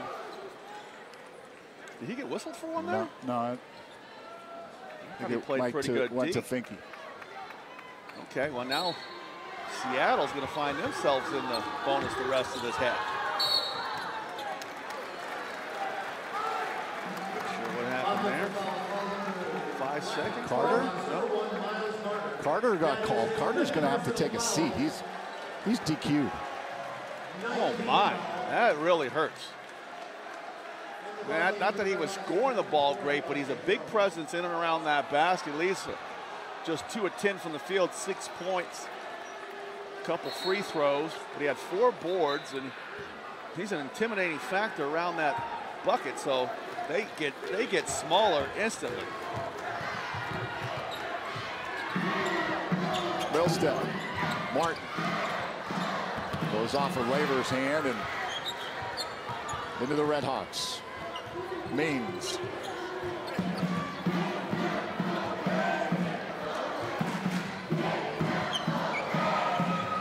Tim Finke got a hand on it. Official says it went off of Tim. Inbound coming in by Aaron Nettles. They've done the job on Means tonight. And this guy was second leading scorer in the Western Athletic Conference coming into this game, and he's just 1 of 9 for the field for 2 measly points. Gabas. Jones. Over's going to be called. Pretty easy call for the officials right there. And it's nice, heady basketball play. Getting himself to the free throw line. You got to get the big guy going one direction, and you jump back into him after he's late in recovery, and you go to the free throw line. The team is struggling. You got to find ways to manufacture points. You're not hitting from the outside. You're not getting anything in the mid-range around the basket. How about getting to the charity stripe?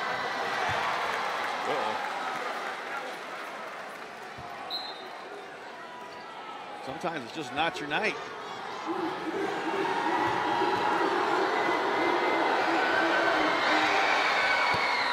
Connects on the back end.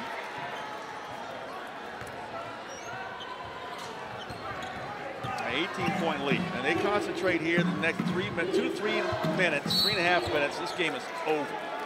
They lose their focus and let this thing slip back down to 9. You start giving Seattle University some life. Oh, and another turnover. Back in the ball game for the Wolves, number 2, Trey. Drexel back on the court. All Seattle University wants to do is try to get this thing under 9 with, 4.5 minutes to go, and they got the basketball right now, and only 9 points away from being able to do that. Laver and Johnson with 3, and Kavas hits from long distance. Yeah, I gave him 2 on that. I think he said his foot was on the line, so give him a 2-pointer. GCU, they can't lose their focus with this large lead. Inside the Laver, working on Kavas. Tipped away by Kavas, but into the hands of Martin. Laver's got to be tighter with that ball. He lost it the last time. Laver. Good! 3-pointer. Laver with a couple threes tonight as well. Nice job getting that ball below. He actually did kind of a reverse. He drive it. Instead of the big man staying down low, he pops out to the 3-point line. Means Martin got a little on it.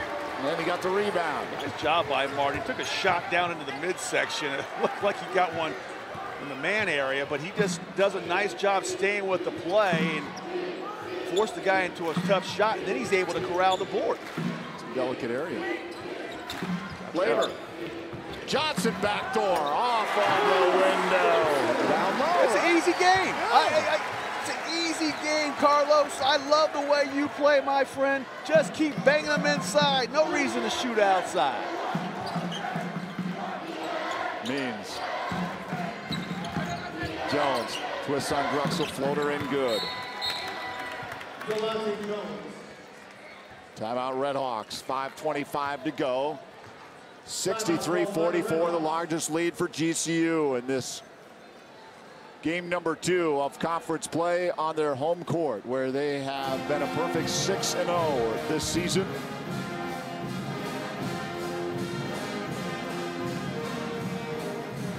Yeah, doing a job. I mean, owning the glass, 39-23 advantage on the glass. The second half has just been a mismatch after a competitive first half. Lopes have just blown their doors off here in a second.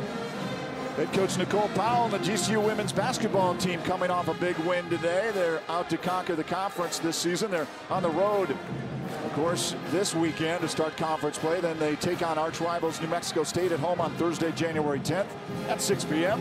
Great seats are available for the game. Come out to the GCU Arena. Cheer on the Lopes here next Thursday and Saturday. Nicole Powell and GCU women's basketball.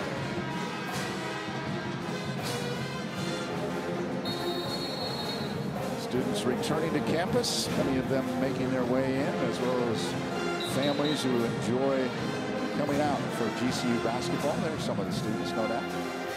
Classes resume on Monday.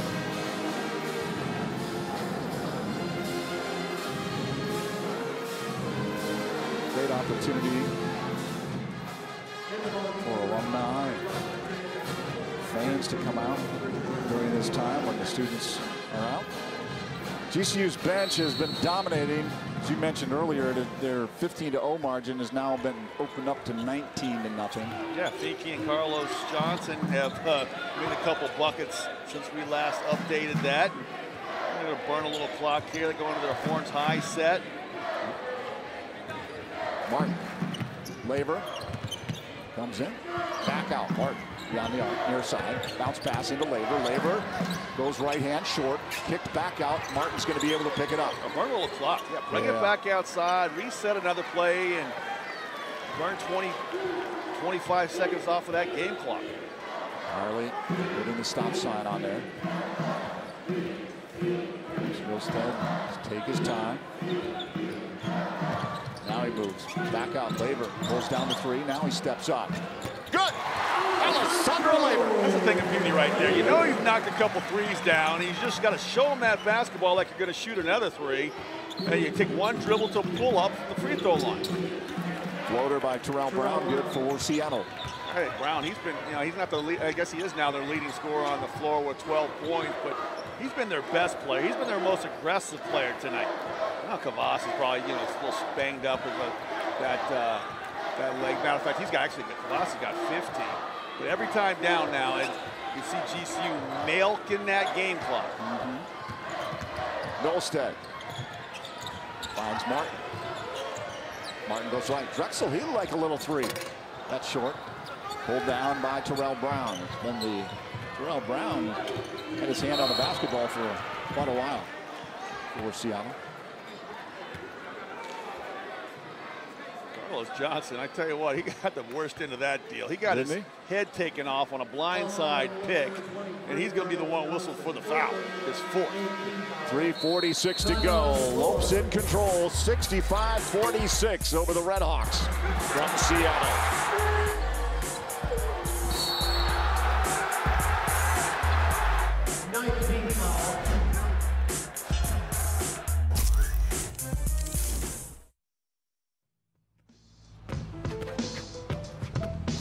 It's not about where you were born. It's not about your gender or the color of your skin, or whether you're rich, poor, or in the middle. No matter what you play, if you have the skill and drive to succeed in school and in sports, we'll provide the opportunity. when my hot water heater failed. She was pregnant, in-laws were coming, a little bit of water, it rocked our world. I had no idea the amount of damage that water could do. We called USAA, and they greeted me as they always do. Sergeant Baker, how are you? They were on it. It was unbelievable. Having insurance is something everyone needs, but having USAA, that's a privilege. We're the Bakers, and we're USAA members for life. USAA. Get your insurance quote today. Just under 4 to play here at GCU Arena, but the crowd's still in this as the Lopes have a 19-point lead over Seattle University. And if the Lopes hang on to this lead, they'll open the WAC play with a 2-0 record and take that great record to New Mexico State, their conference rival. The next game for men's basketball is Thursday, January 10th with a 7 p.m. tip-off. Now, this will be a Lopes on the road event, so 3 buses from GCU campus will be heading to La Cruces. The Havocs will be in the house at the Aggies home court. However, if you cannot make the trip, we want to remind you, you can tune in to Fox Sports Plus. Arizona Plus is on Fox. It's channel 1073. You can also find it on some of the other networks, Dish at 448. And we want to remind you, you can tune in always also to the radio and hear the broadcast. So the Lopes hoping to take a 2-0 record and get that win over the Aggies. Yeah, Michael Potter of all the action on 1580 The Fanatic. 99.3 FM. Lopes insider Paul Cora will have the complete preview and game summary on GCULopes.com. Follow the Lopes all season long. Paul Cora. Milstead brings it up.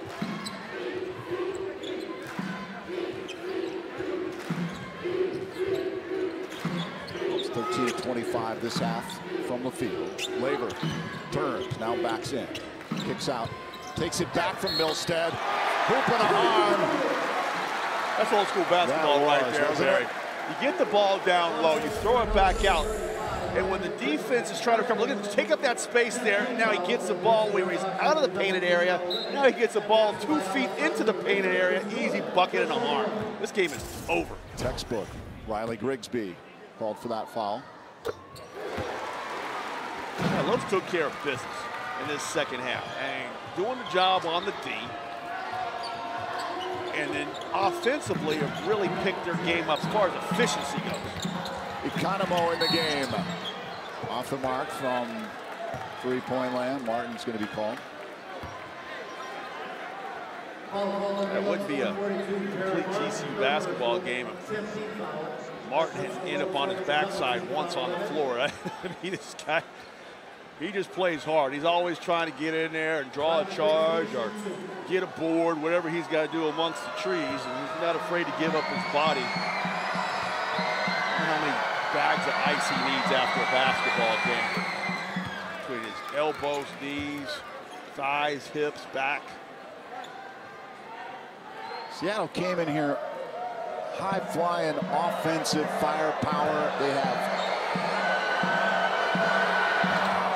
50 points. Their season low is 62 against Washington. Well, they may not get to 62 tonight, I don't think, but one thing I'll say, the Lopes had a lot to do with that. They made them play a lot of one-on-one basketball tonight. They never got their fast break transition game going, and the half-court sets were just weak sauce. They never got into anything that gave them good looks at trying to score by helping one another. Backcourt violation. Man, look at Finke. That's the young Finke down there on that bench. And that bench did the job tonight between the Finkeys, Carlos Johnson. They all came in and played really well. Even Martin knocking down a three early gave I think that bench core a lot of confidence. But also by Economo. Got the rebound. Foul is called as Delonte Jones was taking it to the bucket. Yeah, he drove it right at Drexel. Drexel can't believe it. He was like, listen, I was just backing up. The guy crushed into me. Drexel's going to realize at some point in time you can back up so far, but once you're underneath the rim, it's too late. You got to slide your feet. Now you got to start making your stand right here. You get down in that area, you're looking up to the rim.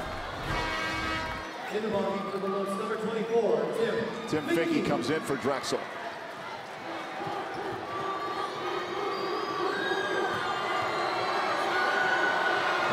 Jones. Good.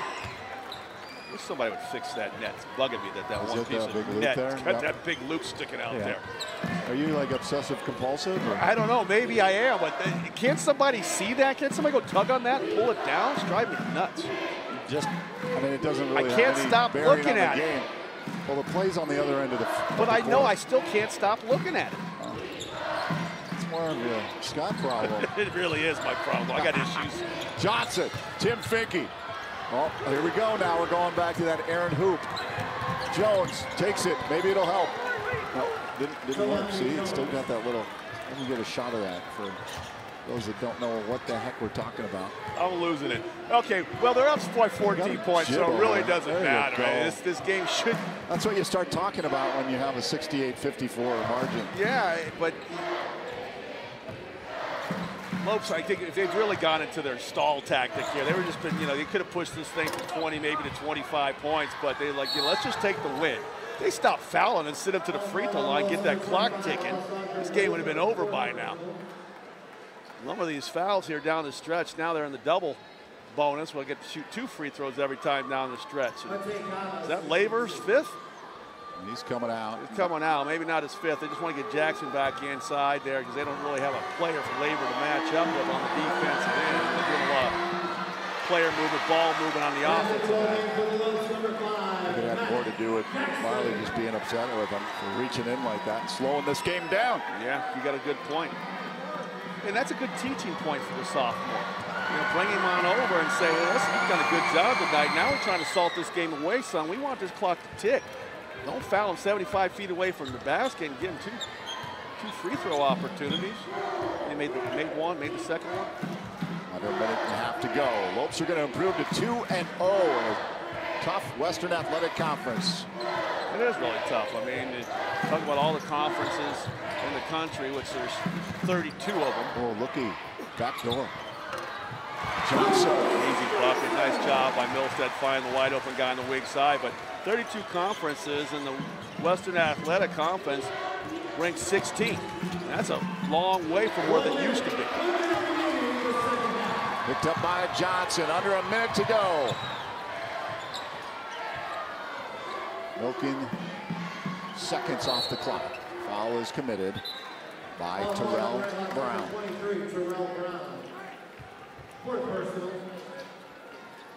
Fourth on Brown. Yeah, and Carlos Johnson, I mean, he got that last bucket there underneath. He's been the player that Marley tabs, I think, for going to get points off of his bench. He's got 12 points tonight off the punt. Got himself 15 rebounds, and he's done another good job switching on defensive assignments and keeping that ball on one side of the floor where Lopes been able to shut down this red hot offense. Rafe Curtis in for Martin. GCU. Conomo, big rebound underneath. Here's ball. Martin goes out. Redhawks retain possession.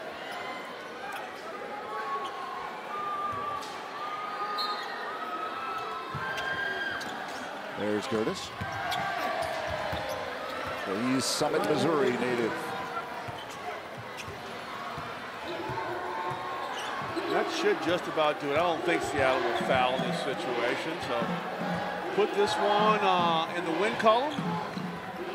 GCU will be happy to have defended their home court here to open the WAC play. His first 2 basketball games. Now they got to go back down the road and try to get one against the Aggies. 8.1 on the clock. Yeah, season low 57 points. We'll see how they close things out here. Jones stopping. Doesn't go. And that's it. Lopes win it.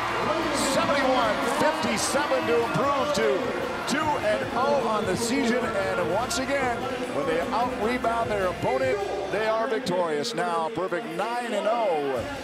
And the Lopes improved to 9-6 overall, and as I mentioned, 2-0, that big number in the conference as they get the job done here on their home court. Well, WAC play, that's all that matters to this GCU basketball team. They forget about that regular season. Their one and only goal was to win the Western Athletic Conference, get the top seed going into the WAC tournament, getting that tournament victory and getting to the big dance. Coach Marley's going to be real happy with the way his team picked it up in the second half. Shut down a high-flying Seattle team, back-to-back against Utah Valley and Seattle. We'll take a timeout here, be back with head coach Dan Marley's post-game press conference, our final stats, and much more, so leave it right here.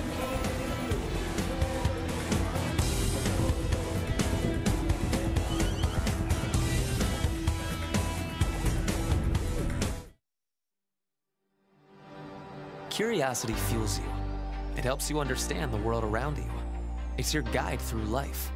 So when you're ready for a fulfilling new career, let your curiosity fuel that change. Change is difficult, but Grand Canyon University's online degree programs in technology make it convenient for you to achieve your dream. While businesses are being transformed by artificial intelligence and analytics, GCU teaches you how to plan for innovation and make sense of the world. By applying that knowledge to today's most challenging problems and sharing your insights, you're helping to build a better tomorrow for you, your community, and your family. Find your purpose at GCU, where advanced technologies drive education. Private, Christian, affordable, nonprofit. Visit gcu.edu/online.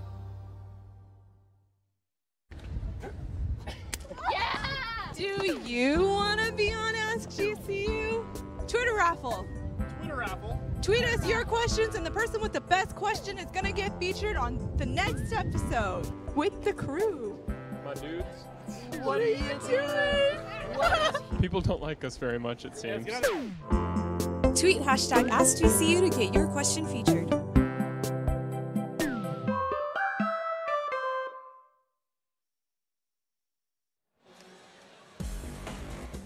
Barry Buttel, Scott Williams back at GCU Arena as the Lopes are victorious 71-57 over Seattle and improved to 2-0 on the season. Decisive second half that opened up a 32-29 margin at the half, and the Lopes come out firing on all cylinders. Boy, oh boy, they needed this victory. They needed to dominate here on home court, and they showed it in the second half. They went out there and just snatched that victory in the second half. They were the more aggressive team on both sides of the floor, and really happy for these guys. You know, they had a tough one when they went down to San Diego. They lost. Coach Marley has been cracking that whip and getting after these guys, and the hard work has paid off. Our Canyon State Credit Union player of the game, Canyon State Credit Union committed to you, Trey Drexel, 15 points, 14 rebounds. He was an animal out there tonight. I mean, so aggressive on both sides of the basket, but certainly the offensive end and the defensive glass is where he absolutely thrived. The mid-range games was working. He had his eyes up. He was dropping passes over the top of the defense, taking the lid off with the three-point shot. Congratulations to this young man. I don't know if they're calling it a career-high 14 rebounds. I'm going to talk with that's 17 against Concordia. Yeah, I don't know. That's Western Washington, D2. I'm going to say this is D1. I'll say this is big boy basketball big boy here. Basketball. These is where it counts. So career high. Let's just go with that. Okay, we'll go with that. Big boy basketball too, shutting down a pretty high, potent offense in Seattle here tonight. Yeah, and the defense was wonderful. Give Milstead a ton of credit going out there and shutting down Means, just locking him up. He drew that assignment. You know, Oscar Frere, Jackson did a great job. They all get on different guys because Coach Marley likes to sweat any type of dribble handoff or pick and roll situation. So they were locked in defensively and just shut down a team that was scoring 81 points a game. Well, they ended up with 57 tonight. So wonderful job defensively. All right, let's send it downstairs. Kate Longworth is with Lopes insider Paul Coro. All right, thank you guys. And coming into this game, so much was made about this opening series for the WAC. Gets two strong opponents, and now the Lopes find themselves 2-0. How key is that for this program? Yeah, unbelievable start. The way they played defense these two games and then established their offense in the second half tonight really says droves about the way they're playing going into the New Mexico State game. Now they've established themselves against some of the top teams.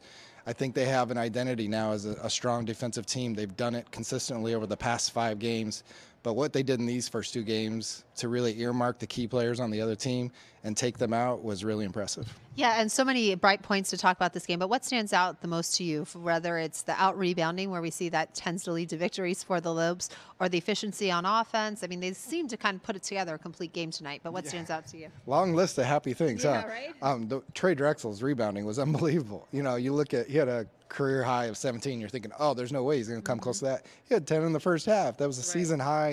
But then the scoring, too, he was a big part of the reason the offense clicked in the start of the second half. I think they outscored him 27-6 to start and really blew the game open. The defense is what got him ahead. And that's really a carryover from the past few games. Ever since that Texas game, which is really the big regret of the season, they've been consistently good on defense. And a lot of that is taking away the three-point shot. But really, you can tell they're paying attention to their scouting report, because what they did tonight against their 2 leading scorers to hold them 20-some points below their average. I think those 2 guys were 3 for 20 combined. That was pretty remarkable. And that was some of the formula we saw against Utah Valley, holding the Toulson Cousins low scoring as well. And so when you see the teams able to put this together and really put together what Dan is yelling at practice and trying to get through to them, how do they bottle this up now and take it on the road? Because I think that if you can win some key games on the road in the WAC, you're going to be in good shape come March. Yeah, obviously this place full every night. That's 14 regular season home games in a row that they've won. So there's a formula here, and bottling it up and taking it on the road is the key, is what you're saying. And I think tonight showed a good carryover, because Thursday they could have felt really good about the way they played against Utah Valley and maybe fell into a lull. Seattle was kind of licking their wounds off of losing at Bakersfield, a game they, you know, that team expected to come out here and probably get at least a split, let alone try to win 2 games. They're off to their best start in 55 years. So this is not what they had in mind. So GCU, to be that focused tonight, to come out and play even sharper than Thursday, it wasn't really impressive. Yeah, it's really impressive, too, how they've been able to keep the foot on the gas the entire game, not letting up. And then they've been in some close games in that non-conference schedule, and they fell victim on the scoreboard. But these games, Utah Valley was a close one. They were able to pull it out down the stretch. How can that help just the confidence of this team? I think so much of what Dan has preached early in the months is carrying out on the court now. Yeah, and what you said, kind of keeping the foot on the gas. You know, they've talked about that time and time again. That was impressive, to never let them back in the game. All right, now we'll see what Dan Marley has to say about his team that starts off the WAC play 2-0.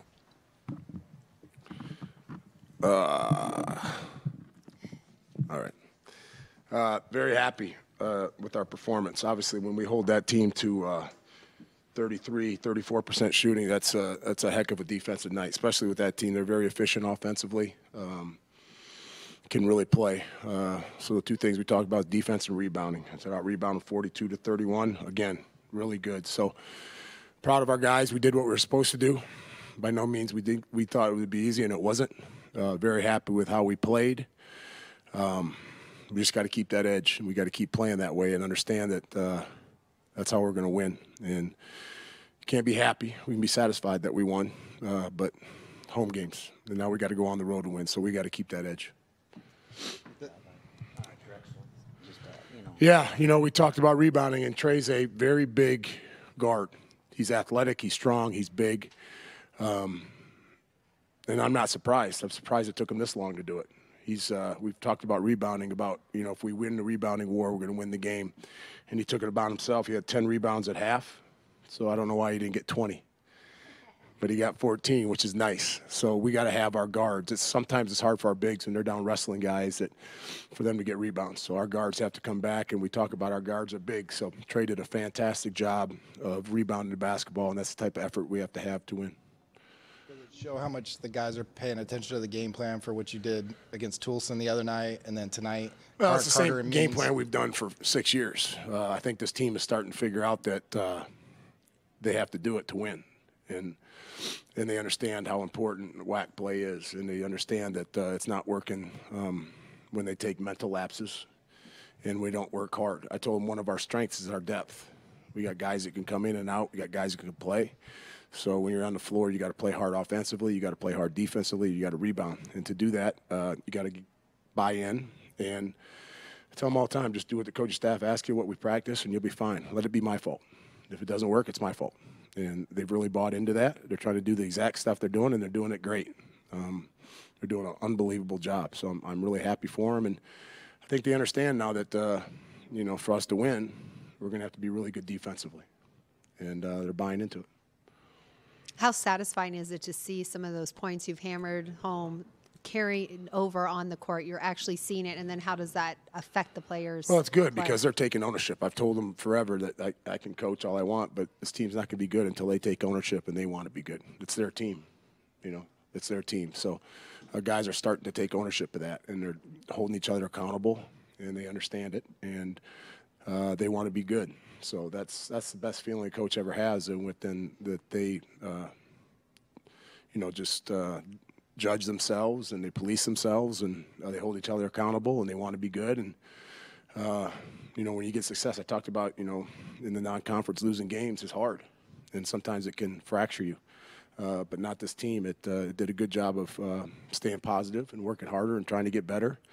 And sometimes it takes a while, and by no means do I think we're there because we have a long way to go. But I see us starting to turn the corner.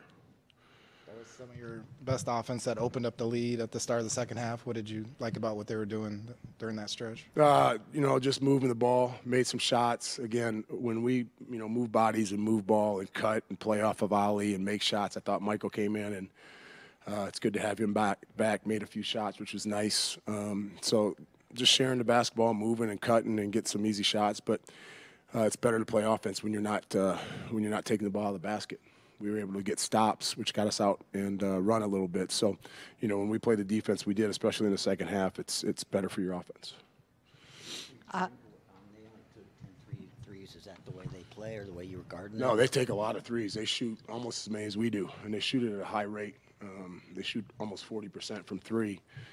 First half they were 4 for 5, and I was mad at those 5 because they guys were lazy on it, and they left some strong corner threes. So we knew that they were going to be able to shoot threes. We had to stay home on them and not let that be a big weapon, which is what they do. So after the first half, I thought we did a better job. It's been a battle every game you go up against New Mexico State. What are you anticipating with Thursday's Battle, action? you know, especially since they lost their first game at Cal Baptist. I'm sure they're not feeling very good about themselves. It's going to be a battle anytime GCU and New Mexico State play, no matter where it's at. So I expect them to be ready to play, and we'll be ready to play, and it'll be 2 of the better teams playing at a really good place to play. So it'll be exciting. It's what college basketball is about. You know, we went in there last year and played really well, didn't end up finishing the job and lost. But if you're a college basketball player, this is the fun games to play in. Start of this tough schedule could have been tougher if you'd been away. How much does the home mean? That's 14 regular season. Home means everything to everybody. You know, as you can see so far, I haven't checked the scores now, but you know that first game, all the home teams win. It's going to be hard to win on the road in the WAC. And if you want to be good and you want to take care of business, you better win at home, especially in this place. Again, we had an unbelievable crowd even without our students here. Very thankful for that. Can't wait for the Havocs to be back. Would even turn this place up even larger. So we always want to win at home because we know how important it is to people around here and how important it is to us because it's so hard to get out on the road and win.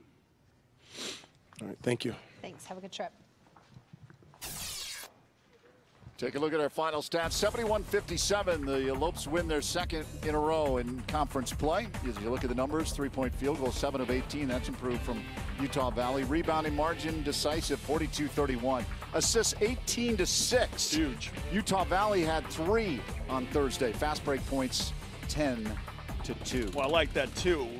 10 could be better, but the 2 was fantastic. It means you're getting back in defense and really making them play in a half-court set. And they held Carter and Means 3 of 20 from the field. Well, wonderful job. I mean, you talked about a 34% field goal percentage. I mean, that's huge. Yeah. Let's take a revisit to your Sanderson forward 3 keys. Well, the first one is that, you know, we talked about, you know, making this game a pace in which GCU would thrive and win, and they certainly did that. They held them to 57 points on just under 34% shooting from the field. I love the Pearl Jam. Punch it inside. That's what we talked about. Jam it inside there. 32 points in the paint to just 24. And then had to get something good. My bench didn't want to walk out of here smelling like three-day-old fish from the Pike Place Market. So they did a great job. Came out here 21 points to just 6 for Seattle. I mean, give Carlos Johnson, Finke, those guys did the bulk of the lifting off that bench. And look, they fixed your net. Oh, good. I could sleep rest tonight. easy tonight. Well, the Lopes are going to rest easy tonight, as they'll be off to Las Cruces next week, and they'll need to be well rested, taking on the defending WAC champions, New Mexico State Aggies, with a Saturday trip to Utah, Rio Grande Valley. Be sure to listen to Michael Potter on the Fanatic 1580 AM, 99.3 FM. Next telecast of GCU men's basketball on your view is Thursday, January 17th, when the Cougars of Chicago State visit the House of Havoc to take on the Lopes. Tune into your view, Cox Channel 4, or watch the game online at GCU.tv, starting with the pregame show with Kate at 6:30. But that'll do it from here at GCU Arena tonight, where the Lopes are victorious over the Redhawks, 71-57. Please join us again, as I mentioned, January 17th, GCU hosting Chicago State. But until then, for Kate Longworth, Scott Williams, and our entire crew, I'm Barry Butel, wishing you a wonderful evening.